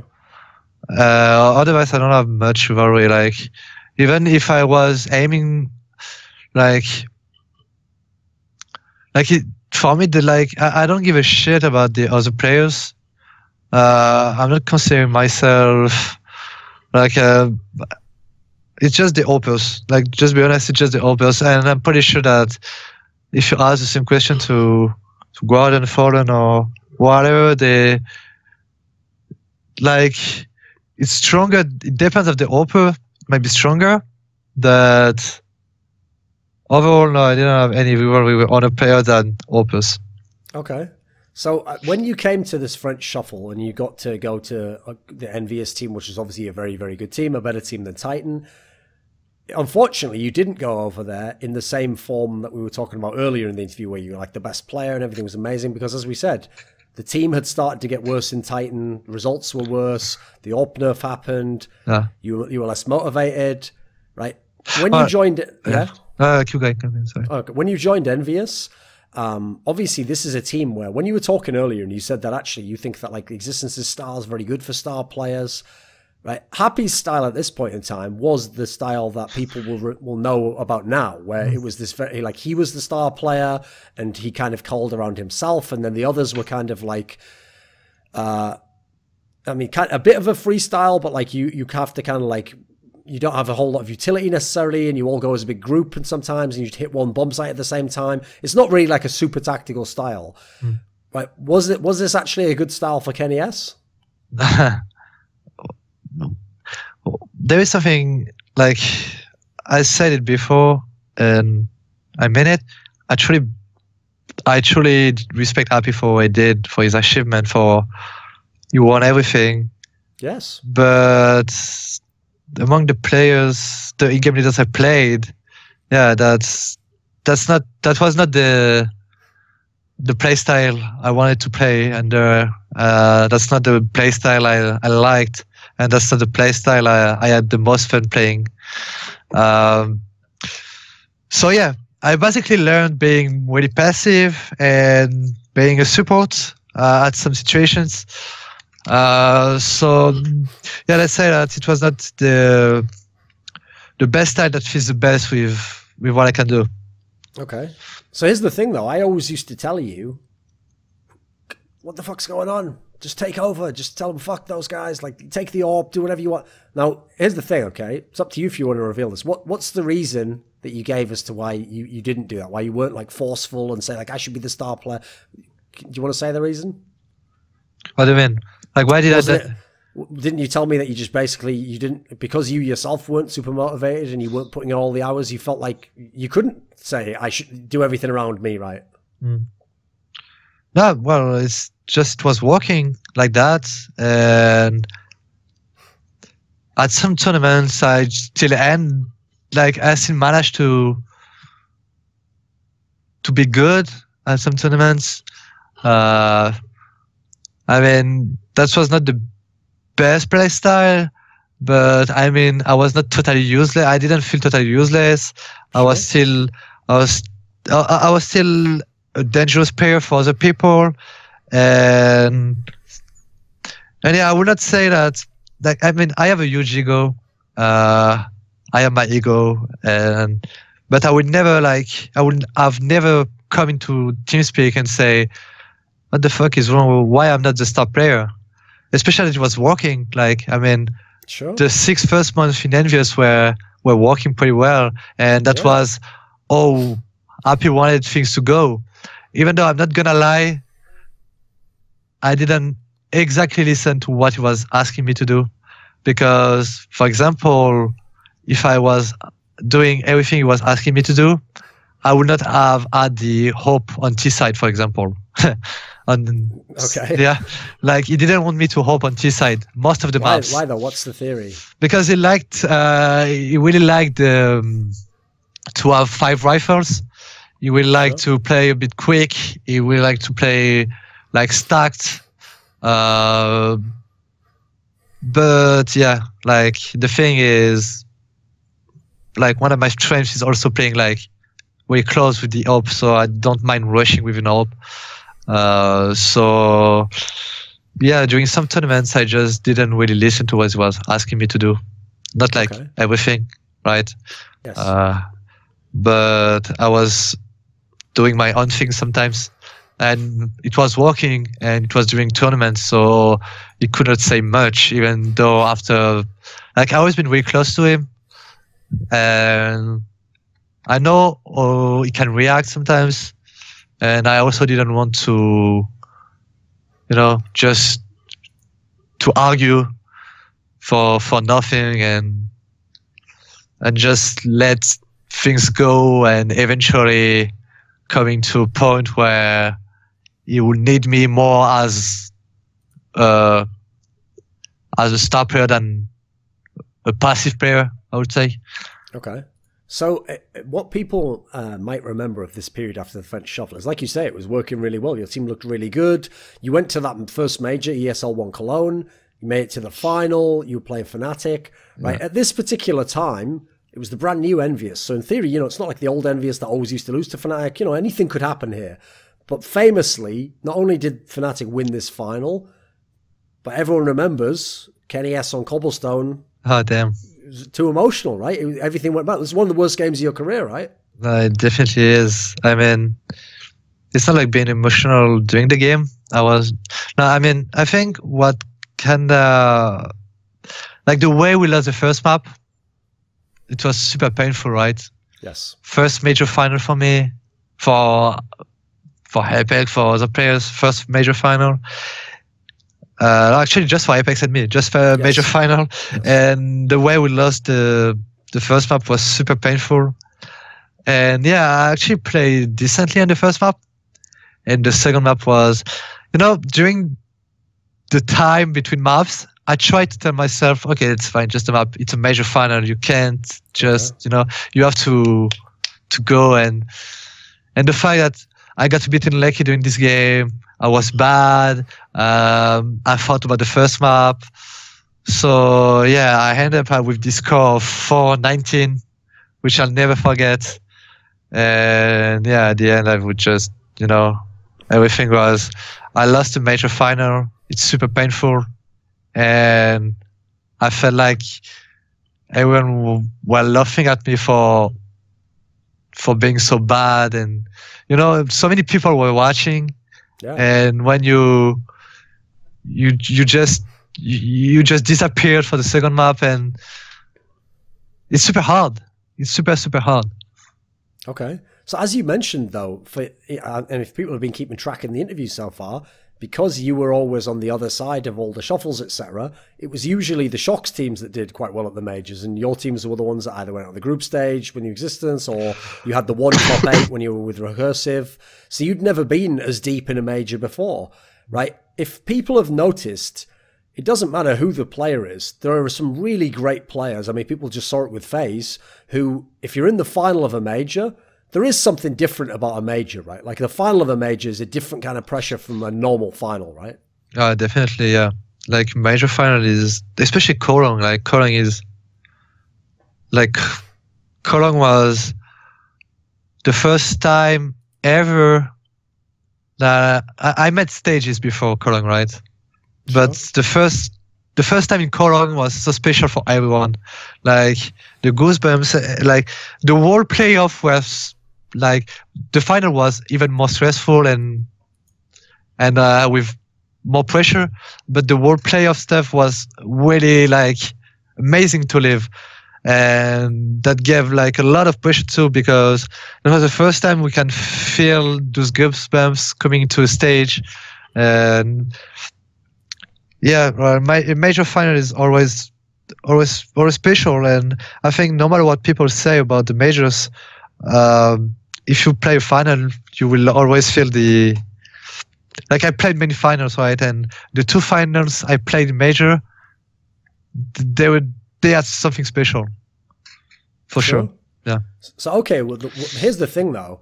For you especially, this is actually like a great storyline. Like if someone made a movie, this is exactly how it would have to go. You know, at first you'd have to make the final and then go really badly because, you know, the hero can't succeed initially. But obviously the very next major was the one where not only did you get to the final, not only did you win the tournament, but you basically were the star of the final, right? So what changed?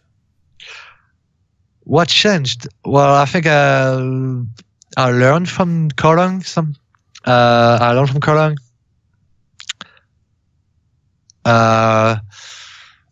I was more prepared, I think, in my head. Or I went into the game. The way I put myself in a bubble.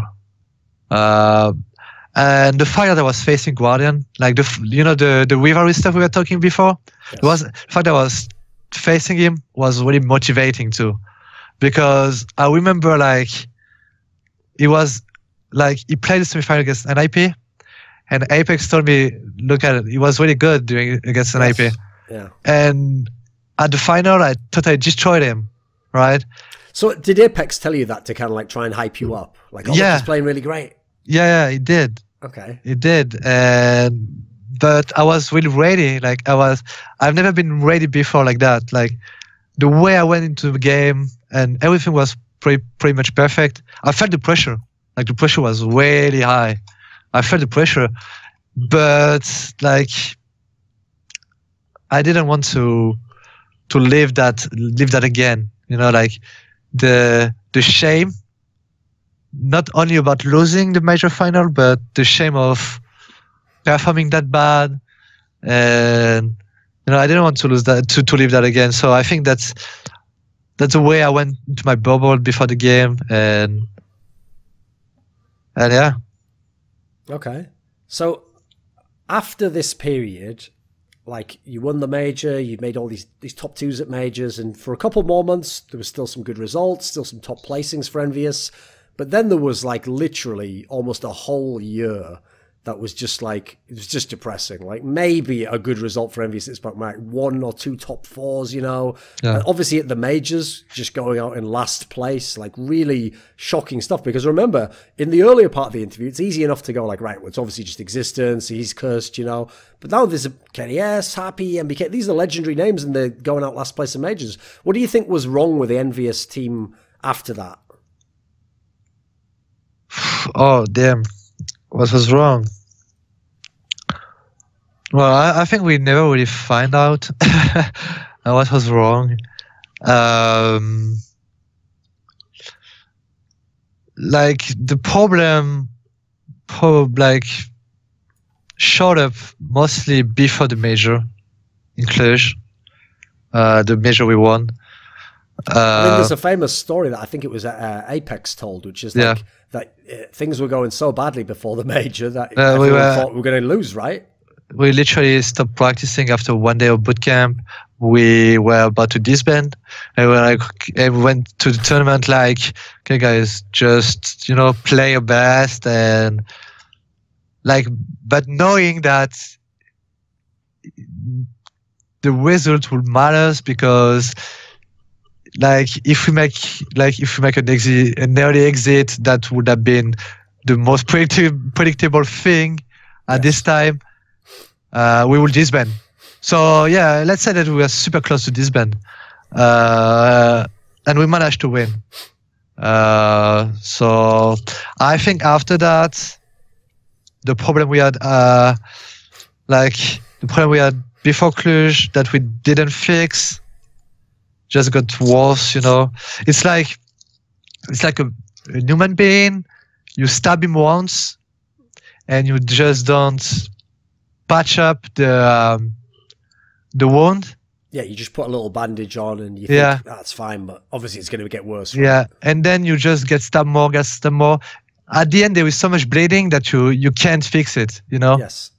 That's what's the problem, that with EnVyUs, small problems, big problems, everything that hasn't been fixed became so big that like we could not like bounce back, and we could not like be a top team again. And like we tried to change things. We made a lot of bad choices as well. Like I think the fact that we kicked Kyo was too early. The fact that we picked Devil was a bad pick. Just being honest, right? Sure, yeah.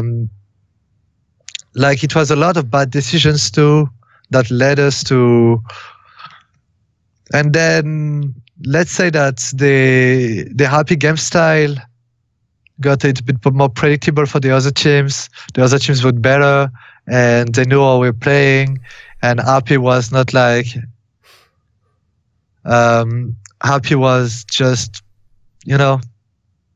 Yes. You know, well, let me ask you a question, you know him. He didn't want to change back then. He was like, it worked. It should be working again. And no, the thing is, people adapt, you know, and the people adapt, and we could not making sounds that we were right. It was really like into like, if things doesn't work, it's because you don't make it work, right? Yes. And like everything that happened with EnVyUs is not entirely Happy fault. Sure. Of course. But yeah, we also reached a point where We tried to make NBK in-game leader. It didn't work out. We tried to make Happy back in game leader. We wanted Happy to be back, but at the end we stopped trusting him because we could not like handle the way we are playing. And we wanted him to change. We wanted him to change his own game style as a player, not only as an in-game leader, but we wanted him to be more like a team player, right?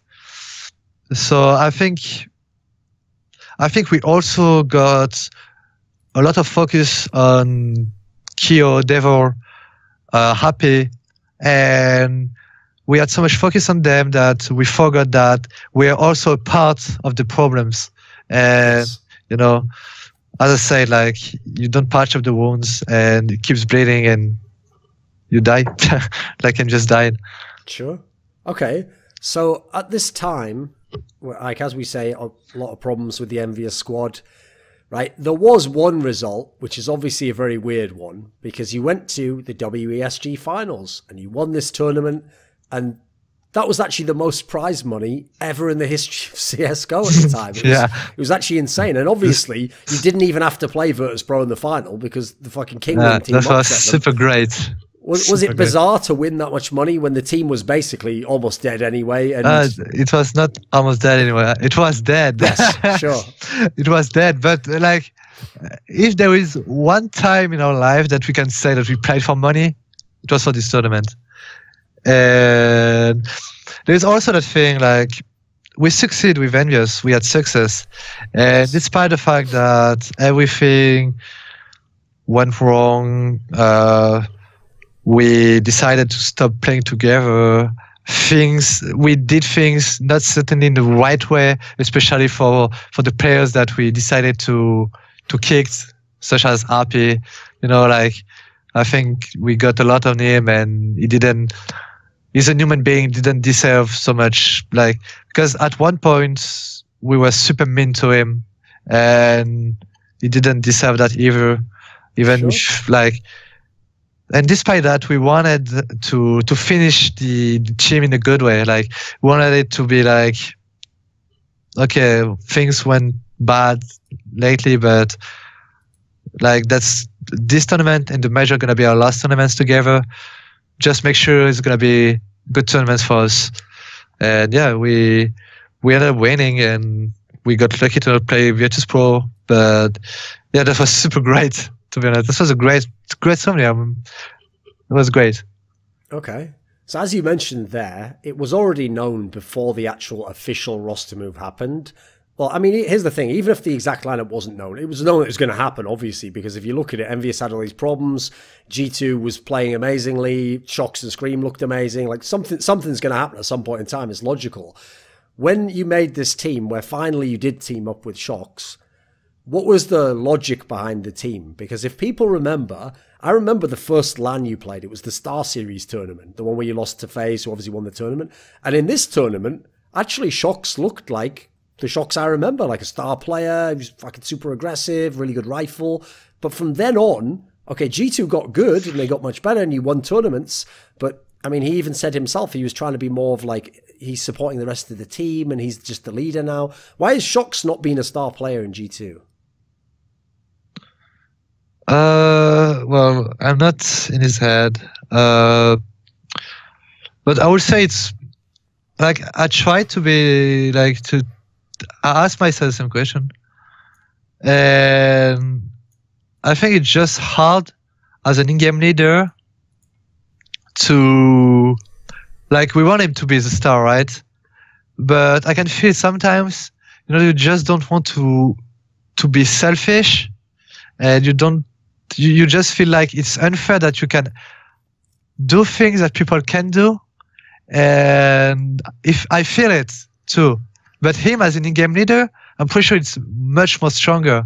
Like, you know, like, he knows that we want him to be the star player, one of the star player, but he has to make decision as an in-game leader that will put him in comfortable area and comfortable positions, you know, and that's the selfishness that you have to to find when you're in game leader. That is super hard because, like, being selfish is super hard. I mean, you know, just take whatever you want as any game leader, and it's, yeah, I think you know what I mean.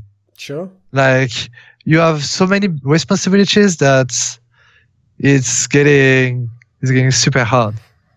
So one of the interesting things about the G2 era, since you've been in the team, is that even though the team itself has been so up and down and hasn't really kind of like lived up to what people hoped in terms of winning a major or winning, like, you know, having your own era, winning all the championships, etc., your team bizarrely has been one of the best the entire 2017 at playing against SK Gaming. Yeah. When they had, obviously, the Phelps lineup, you won these two, in fact, both tournaments you won, you had to go through SK Gaming to win it. Now, so many other teams had so many problems playing against them. Whenever they play against like Astralis or FaZe, etc., they look unbeatable almost, you know, they just look like the perfect team. They always respond correctly to everything. What do you think has been the strength of G2 in these matchups? Why have you had so much success against SK? Well, I don't think there is a special secret or special recipe about it. I think it's mostly like two different game style fighting each other. I think in the story of CS, there's a lot of storyline like that, that some teams are just struggling and the others, such as Fnatic against Titan back then, yes. or the matchup too. I think our game style, it really annoys them. I also think that players are like KQLY are kind of struggling playing against us. I don't think there is something really special about it. I just think it's, you know, the game style just, like, I mean, our game style just fits their game style, and that's just how CS works. Some game style just crushed other game style, and yeah, overall I think it's just the fact that our different game style are just. Do you think that you match up well against Fallen then?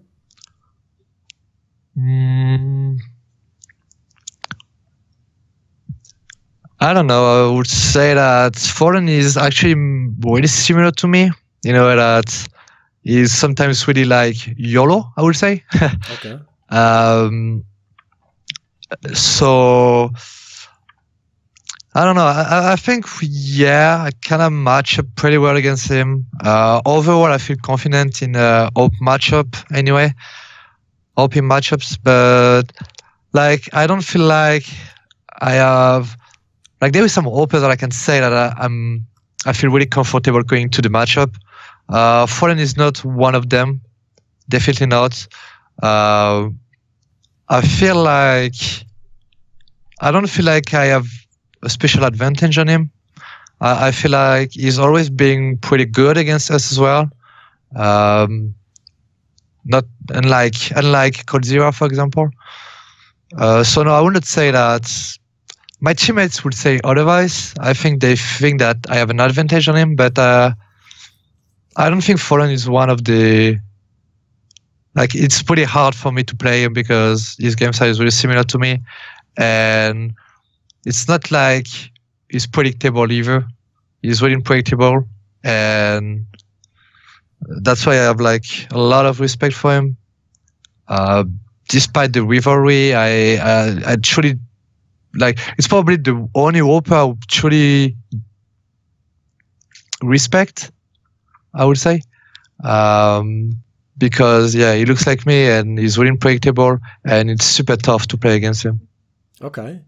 So, you know, when I was setting up the question there and I gave the context and I said, even though you won these two big tournaments, I mean, people from the outside do look at G2 and they say, hasn't lived up to what they hoped it would be. Like, it's been underwhelming a bit, you know, like there weren't as many playoff runs as we thought, and there weren't as many great finals, and there weren't as many titles. I know what you came off that really bad year in Envious when it was even worse, you know, and it was like last place in the majors and you were never winning the big tournaments. Do you kind of agree? Do you think 2017 was a bit underwhelming? Should this team have accomplished more with these players? Yeah, of course. Like even ourselves, we had super high expectation about ourselves, especially when we were creating the team. We created the team as objective to be super good in the long term. So it's not like we are disappointed about 2017, but we obviously expected better. Especially that we created the team with supposedly the best players in the world, and everything should be matching perfectly. But yeah, definitely people have high expectation. We also have high expectation about ourselves. And if you want me to do a recap of 2017, I think the word would be, I had two words would be, of course, inconsistent and also a bit disappointing. Even though we won 2 major tournaments, it's still a bit disappointing. Okay. Because here's the thing. If people go back and they look at the stats were really good for kennyS last year. Even in a lot of games you lost, you had really good stats. A lot of tournaments, you had some of the best in the entire tournament. Did you at least individually recover your form, do you think? No, I think it was a good year. From what I give to the game, from what I give to my personal training, to what was my motivation, I think it was a good year. But I think and I know, and a lot of people know that I can do better. And the only problem is actually myself. And I mean, I have no problem saying that it's not like I've been repeating the same thing for months and I haven't really worked on that. But at least I'm aware that I'm capable of better. And sometimes I'm just fine. And that's the problem I have, is that I'm just fine with the level I have, Yes. I'm just fine being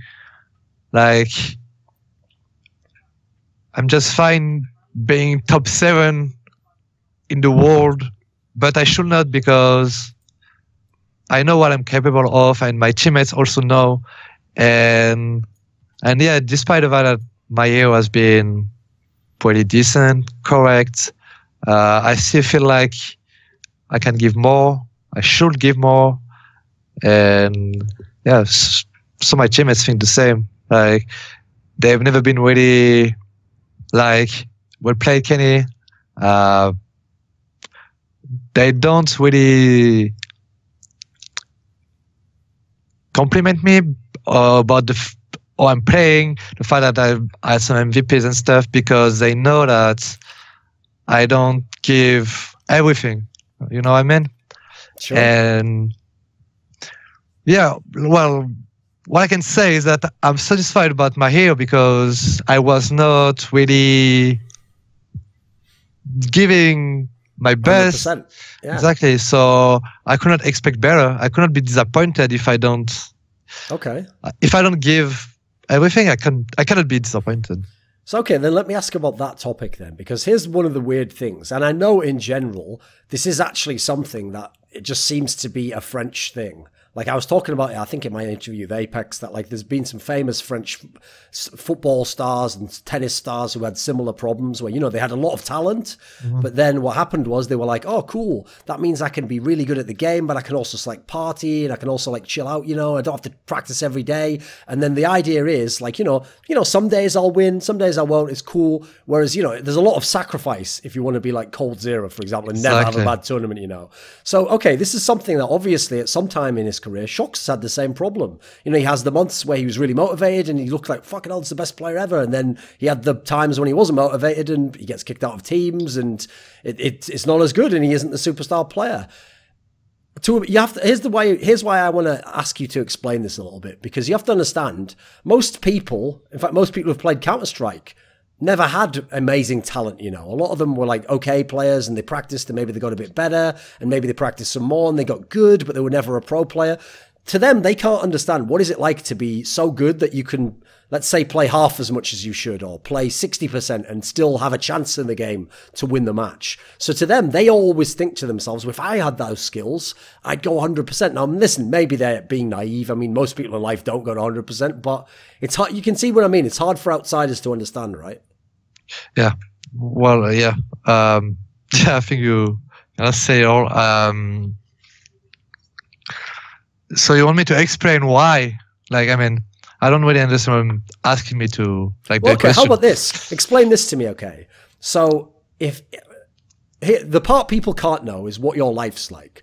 So if you get up in the morning and, you know, let's say you have practices at, I don't know, 8 p.m. or something or 7 p.m. or something. And so you've got a few hours before then, right? To someone who's a naive fan and doesn't know anything about the way the game works, they might think to themselves, oh, if I was being paid, we won't say the amount, but a lot of money every month. And if I had a chance to maybe win the next big tournament or win the next major, okay, well, I'd get all my DM in and I'd do my extra, you know, my FPL and then I'd play the scrims and I'd try and be the best player who ever lived. But clearly, so okay, maybe sometimes that happens, but a lot of days that doesn't happen, right? So is Counter-Strike the game? Is it not as fun? Is it not as exciting as it used to be to you to play?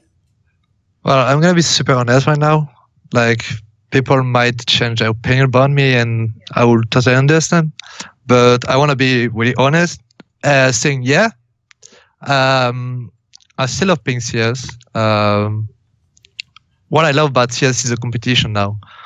The practice side, that is definitely the most important thing in the whole sports world. I mean, Yes. like, not only CS, but physical sport as well. Everything, practice is the key. Like, yeah, it kind of gets not boring, but like the practice part is more like, you know, the job part. It's like Yes. the professional part, and it's not like I'm not really practicing by passion anymore, and that's something I have to find again, like the passion, you know. Like, I will always love going to a stage, playing a major game, a game during playoff. That's why I've always been better during playoff, because like more pressure I have, more context I have, like more when I want to play, and that's the envy I kind of lost when I'm practicing. Is like, you know, we started traveling much more than we did like a few years ago, and we practice also more than we used to do.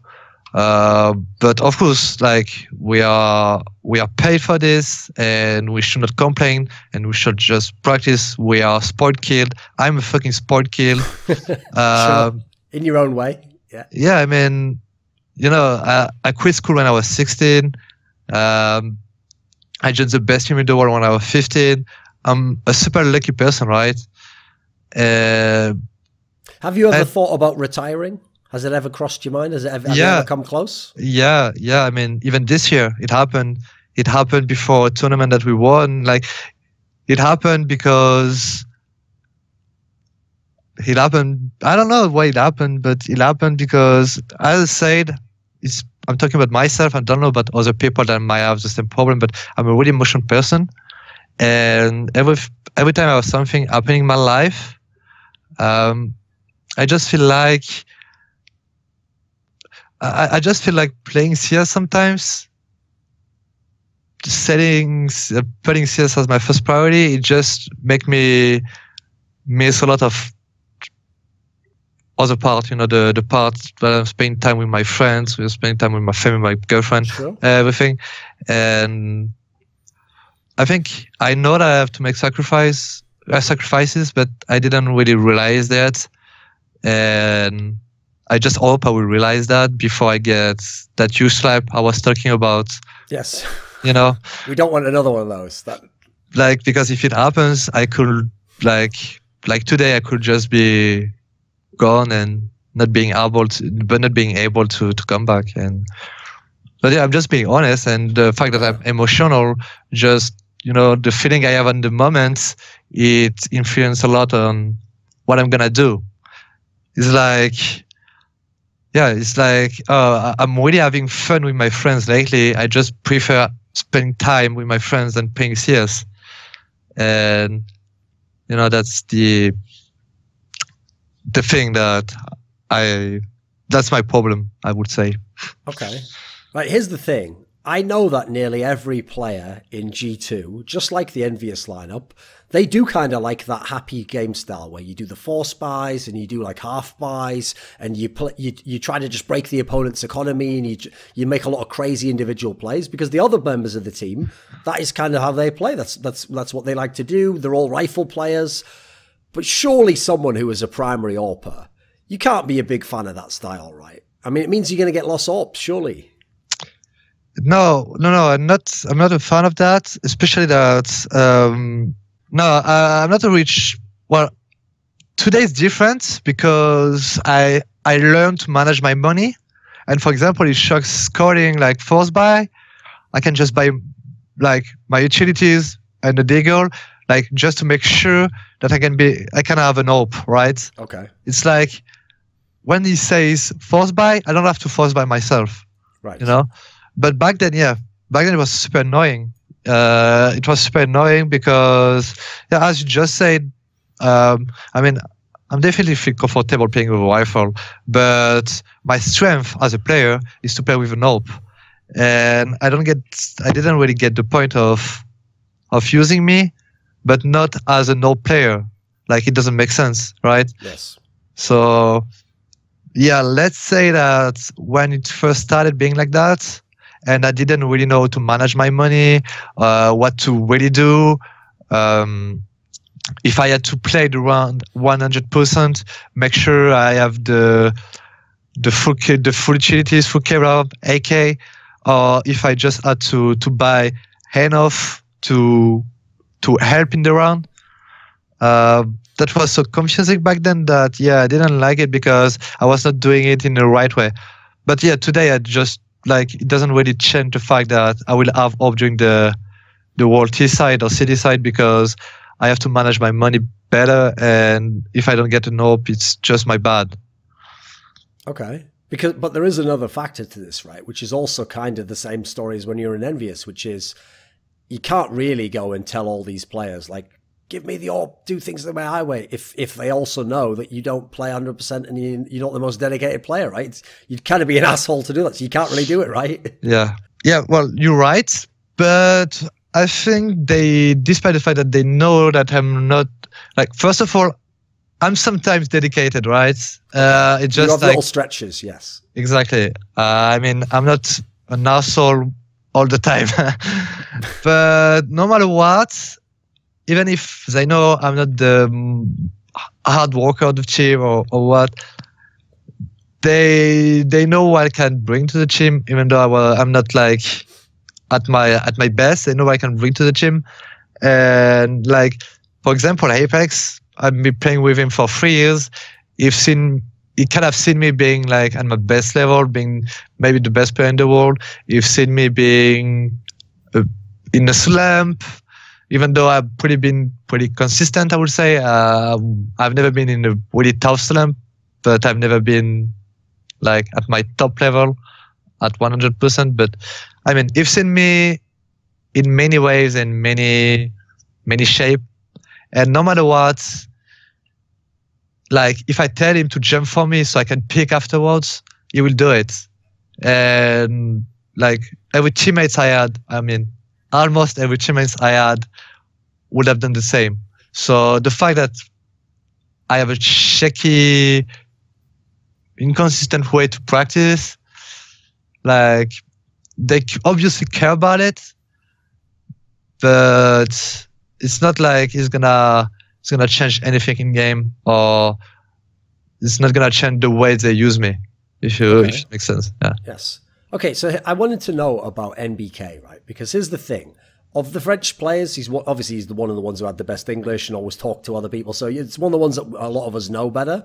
And from my time knowing him, here's the weird thing. I know a lot of these lineups, like the Envious lineup and the G2 lineup at times last year, outsiders don't understand what's going on. They're like, why is it so inconsistent? And why are there these problems? And why are they doing different things? But I know that NBK is someone who is quite a serious guy. Like, he's always thinking of, like, what's the solution to this? What can we do differently? What can we... Is he a different person than the other French players? What do you mean? Is he a what? Is he kind of a unique guy?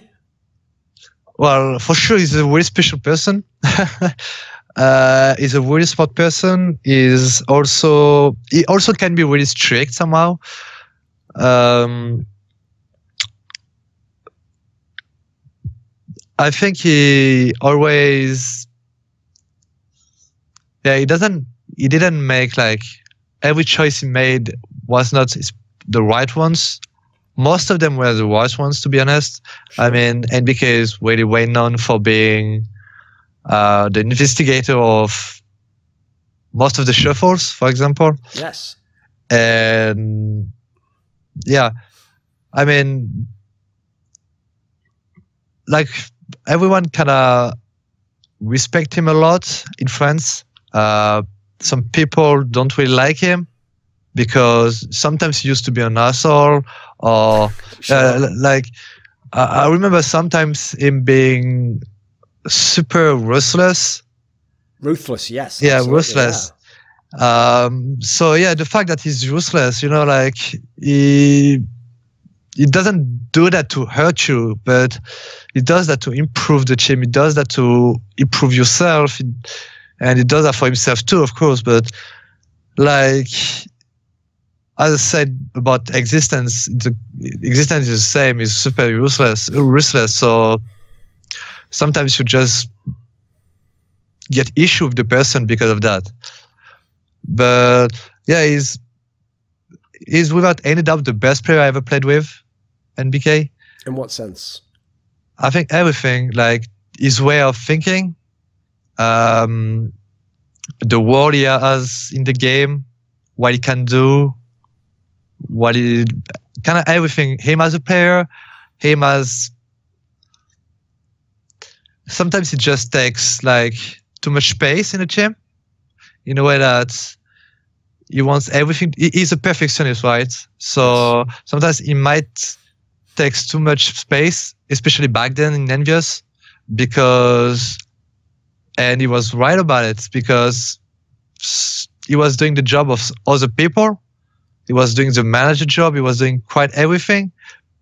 And yeah, that's why I have, like, a huge respect for him, because he's super complete as a person, as a player.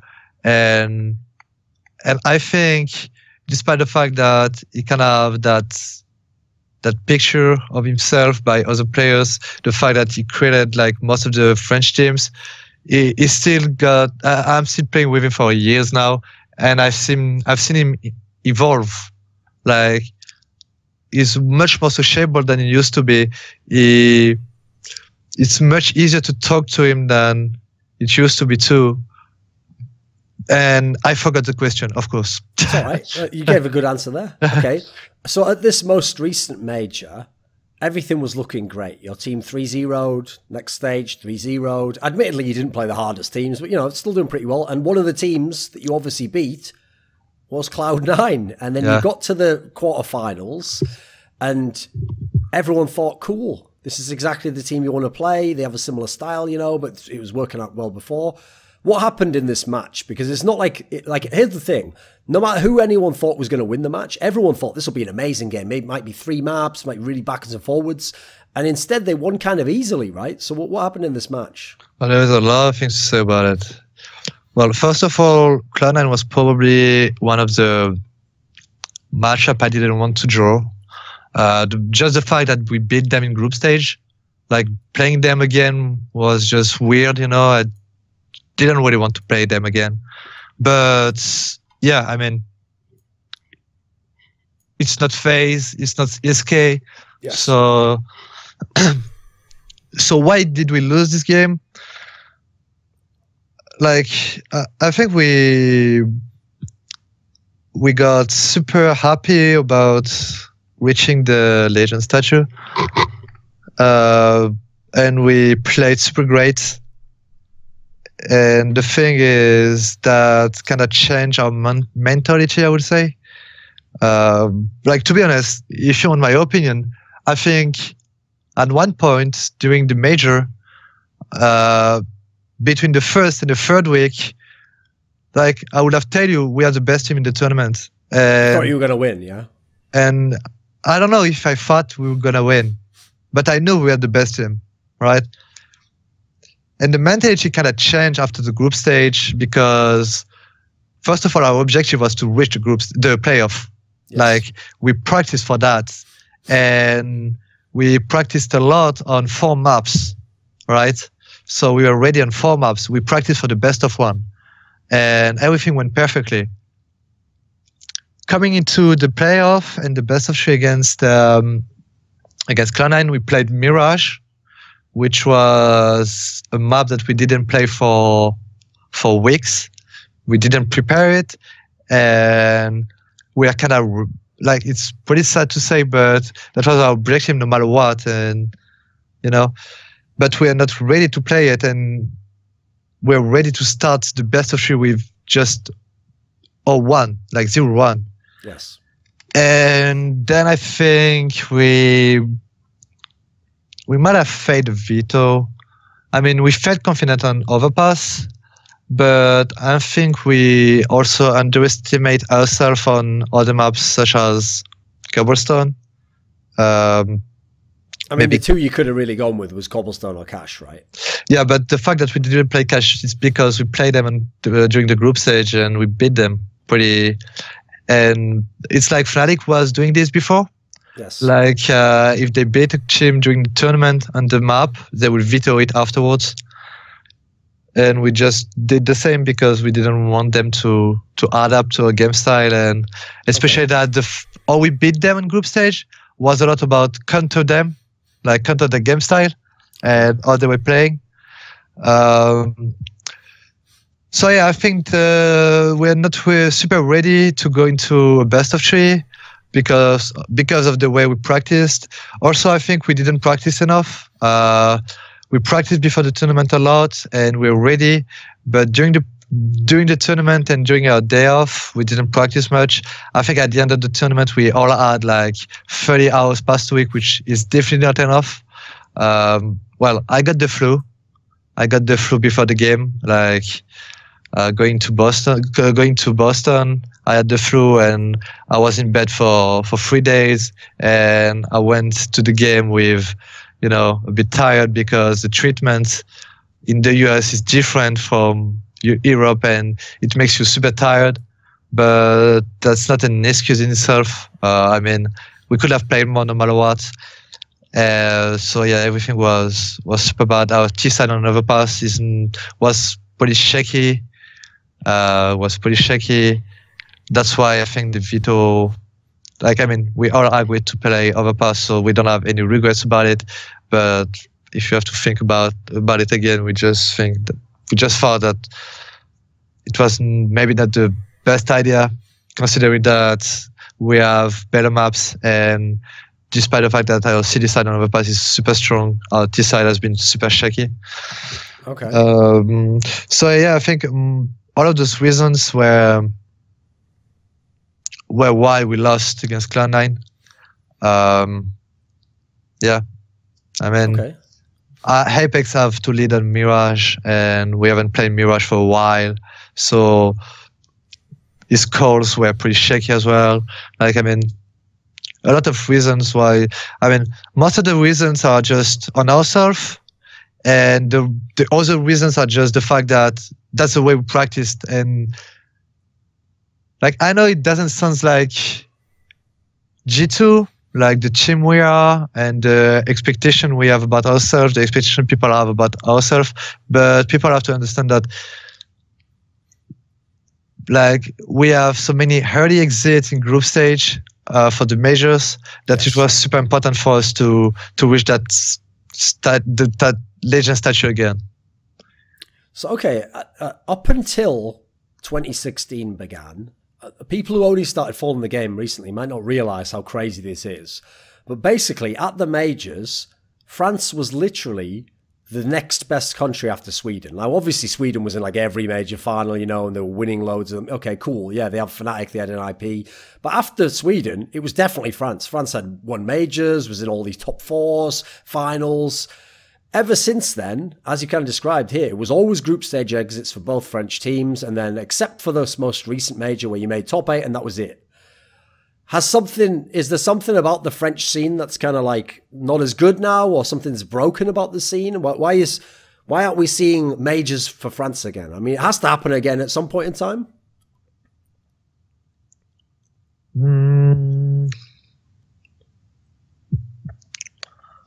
Let me think.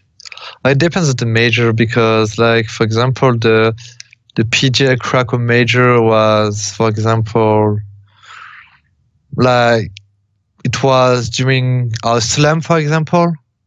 So it was a super bad timing. So I would not say it's unlucky, because it's not unlucky, but it's just like we're in a slam and it's a super bad timing. The major before was like, we knew we would disband. Both teams knew that we would disband.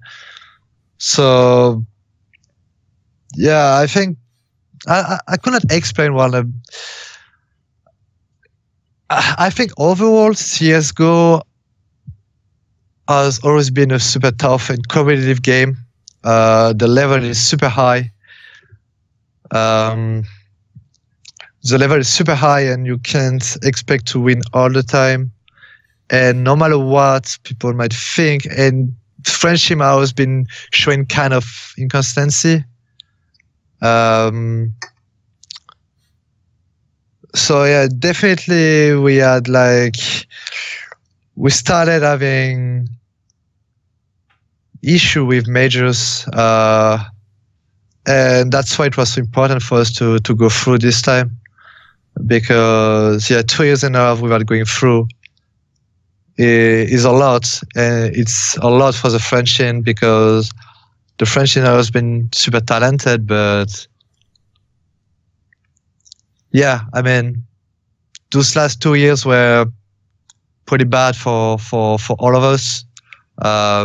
Like some wins time to time, G2 winning the ECS, Envy winning the game show, but overall, I think the French teams were having slumps those last 2 years, and were not performing at all. So the early exits in group stage were pretty expected anyway. Okay.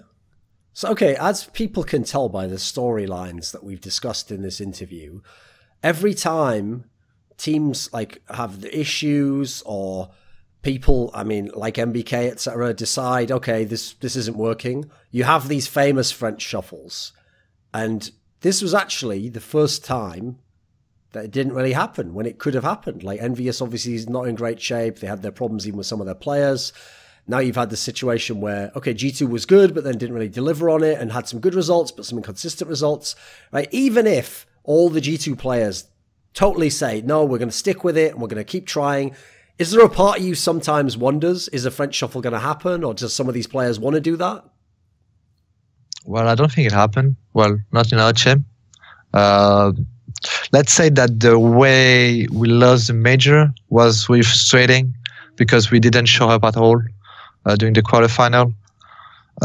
So we are obviously super disappointing and pretty angry at ourselves. But as I said, we had an objective coming to the major.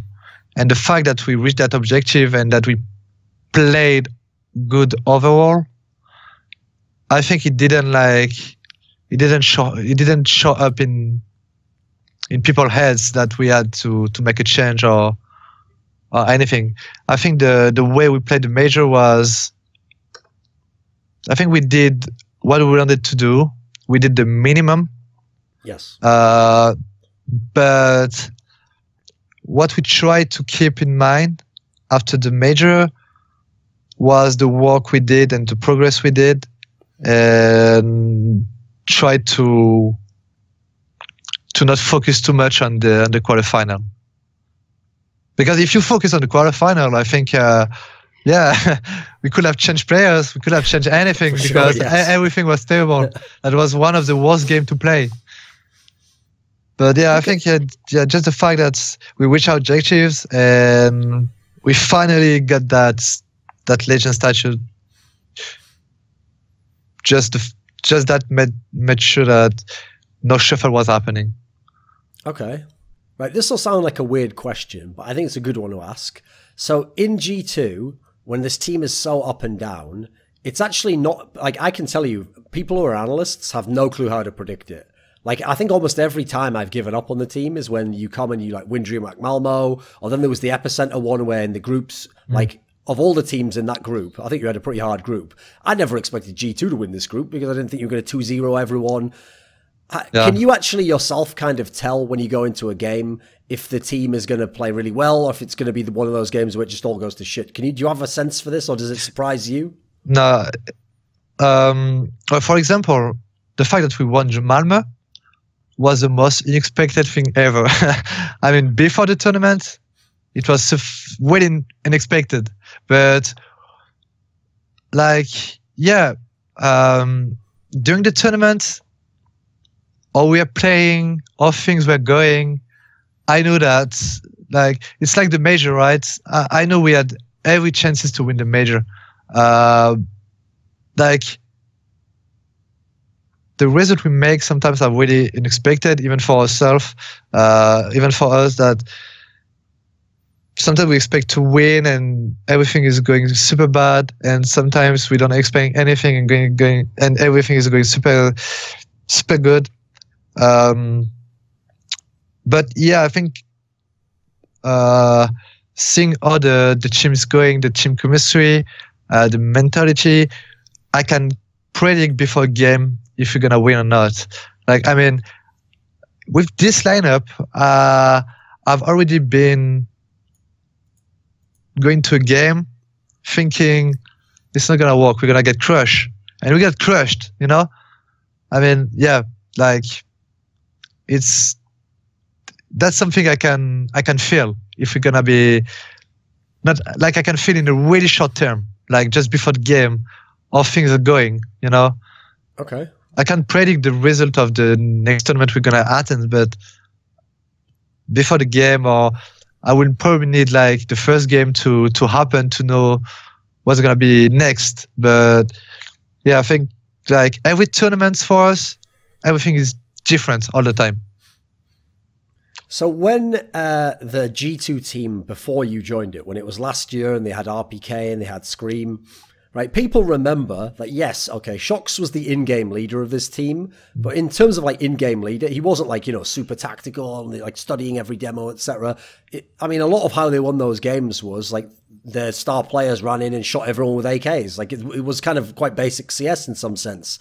Now, this year, when Shox has been the, well, technically last year, 2017, when he's been the in-game leader of the G2 that you've been in, clearly he has tried to do different things with the style that the team's played with, and he's tried to change the map pool, for example, and try and have more tactics and have a different approach, right? I saw an interview fairly recently that he did where someone asked him actually about Existence, and he said actually quite complimentary things. He said that he will always respect Existence because he's a guy where he now knows as an in-game leader, like how much work he was doing, basically, like, you know, how many hours he was putting in and all the study he did and how difficult it is to get all the tactics down, etc. So it sounds like Shox himself still knows that he's not really like that type of in-game leader, even if he's tried it a bit. Has it been a confusing process for him, do you think, to be an in-game leader and to change his role like this? Well, I think he knows better than me, but yeah, I think he tried to adapt to the players he had. I mean, like, does he try and watch all the demos and come up with like all these innovative stats? No, it doesn't. I mean, yeah, I mean, he's looking like he does some tactics and stuff, but it doesn't look demos, especially because we have a coach and analyst, and like he works a lot with the coach about tactical stuff and stuff. Okay. But I think the second lineup G2 was really confusing for him because he didn't really know the players he was playing with. He was not expecting players such as like Apex and BK or myself to be all we are. It changed a lot. We changed a lot of game style during the last season. So yeah, I think he might have been overthinking for a while. And yeah, as I said, we changed a lot of game style. And that was confusing for everyone, and that was confusing for him. And I think it didn't help us to be consistent. But yeah, I think he just got surprised by the way things went with this G2 lineup.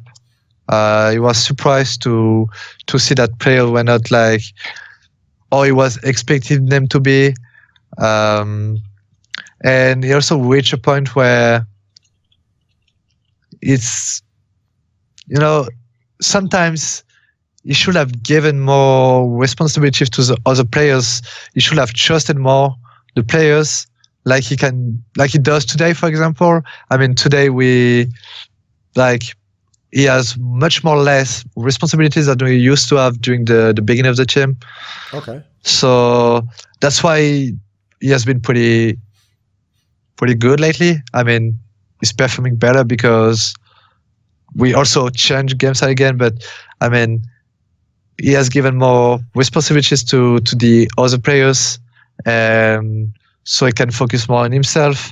And I think that was the hardest things for him, because for the first lineup with G2, he was more like a star player, despite being the in-game leader, because he knew the player he was playing with for a long while, and definitely trust them more and give them more responsibilities than he might have done with us, I think. Okay. Right. At the end of this interview, Kenny, do you have a message for people, or do you want to thank someone, or do you want to say hello to someone? Well, it's not like a regular interview where I would say thanks to the fans, but of course, the fans always being here for me. I mean, actually, no, on that, let me ask you something quickly about that. Okay, even though you said, you know, you've had your issues with motivation, etc., one thing I actually have noticed about your career is, even though it wasn't until the last sort of like year and a half that you started to do more interviews and you started to be more vocal in English, you know, obviously a lot of the French players traditionally didn't speak English as much. You've always been very, very popular with fans, right? Every time I ever see you go out on stage, even fans who are like the fans of the other team, they always get kind of hyped about you, right? Yeah. Do you think why do you think that is? Have you got some sort of special connection with them? Why do people like you so much? I thought about it. I think it's mostly because of the kind of player I am. Also because of my Titan era, because of my game style that can be really impressive, because I'm an AWPer. People love AWPer. And also because, I mean, I'm not the most humble person in the world, definitely not. But yes. But people can see like I think people think that I'm humble, because that's what I want people to see about me, because like myself, I want to be a bit less arrogant and putting my ego and my pride a bit less on the side. And that's why I want people to think about me, that I want them to know that I respect other people, right? I respect other people, I respect other players. And despite the fact that I'm definitely not the most humble, I do respect everyone. And yeah, also because despite the fact that my motivation and my dedication on the game has been shaky, I always gave a lot of interest to my fans, because like, I know it doesn't sound original, but that's the entire truth. Like, I will not be here without them, and I will not have what I have today without them. I will not have a salary like that without them. I will not be living the dream job without them. You know, like, so many stuff happening because they're here. So yeah, I'm just trying to make them feel that, and you know, I think I'm always being nice doing tournaments with them. So yeah, I think there is no reason for them to hate me, and that's why I'm popular, I guess. Okay, I interrupted you. So who else do you want to thank or say hello to? And then I want to thank you, not only because of the reflection stuff, but because I mean, you're a really respected person in the scene.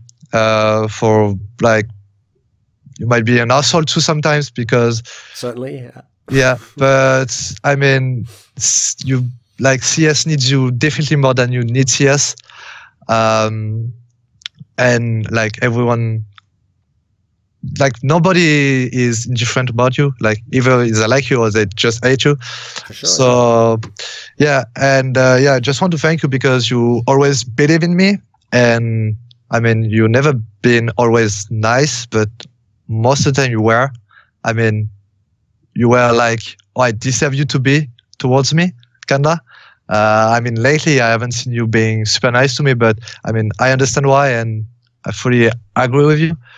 I mean, here's the thing, okay, Kenny. Actually, I'll just answer some on that. Okay, one of the reasons why I can see why that can be confusing to pro players sometimes, because I have certain other pro players who like I'm friendly with, you know, and some of them think that sometimes I just like don't like them as a person anymore. But what they don't understand is it's never about what I like them as a person. Like if I'm friends with them, yeah, I like them as a person. But what I want everyone to do, it's what I want myself to do as well, and I don't always succeed myself. Is I want everyone to be the best version of themselves. Yeah. And sometimes that means that, unfortunately, if you're friends with someone, you know, you kind of have to be able to go, it's okay that everything didn't go well. We're mates, you know, it's no problem. But that's my struggle, is sometimes I feel like you have to sometimes be a bit harsh with some people. Not too much. You're right, you're an asshole if you go too far. I probably do sometimes. But I want to drive people to be the best they can be. Yeah, well, I understand that. I fully understand that. And that's sad that some people doesn't understand that. And I mean, that's stupid to not think that way, but I mean, it is what it is. But yeah, what I want to say is that you believe in me in some times, like where I felt super like sad and depressed about my career, about myself, about like I can remember you messaged me after the final against Fnatic, and I can also remember that you were one of the first person I hugged when I won the major. So yeah, just thank you for that, and thank you for what you do for CS in esports overall. And that's pretty much it. Okay, merci beaucoup. You're welcome. This video was supported by Dean Tanglis, Michael Allaire, Andreas Westerland, Alex Adams, G-Man, Twitch, Jerky's Minion, Anthony, T-Greb, Jake Petrucci, Jordan Senkov, Daniel Jordanov. Want to get exclusive teasers for my upcoming work? Submit questions for me or make suggestions for my content? Become a part of the ever-growing Scrilluminati via Patreon link in the description box below.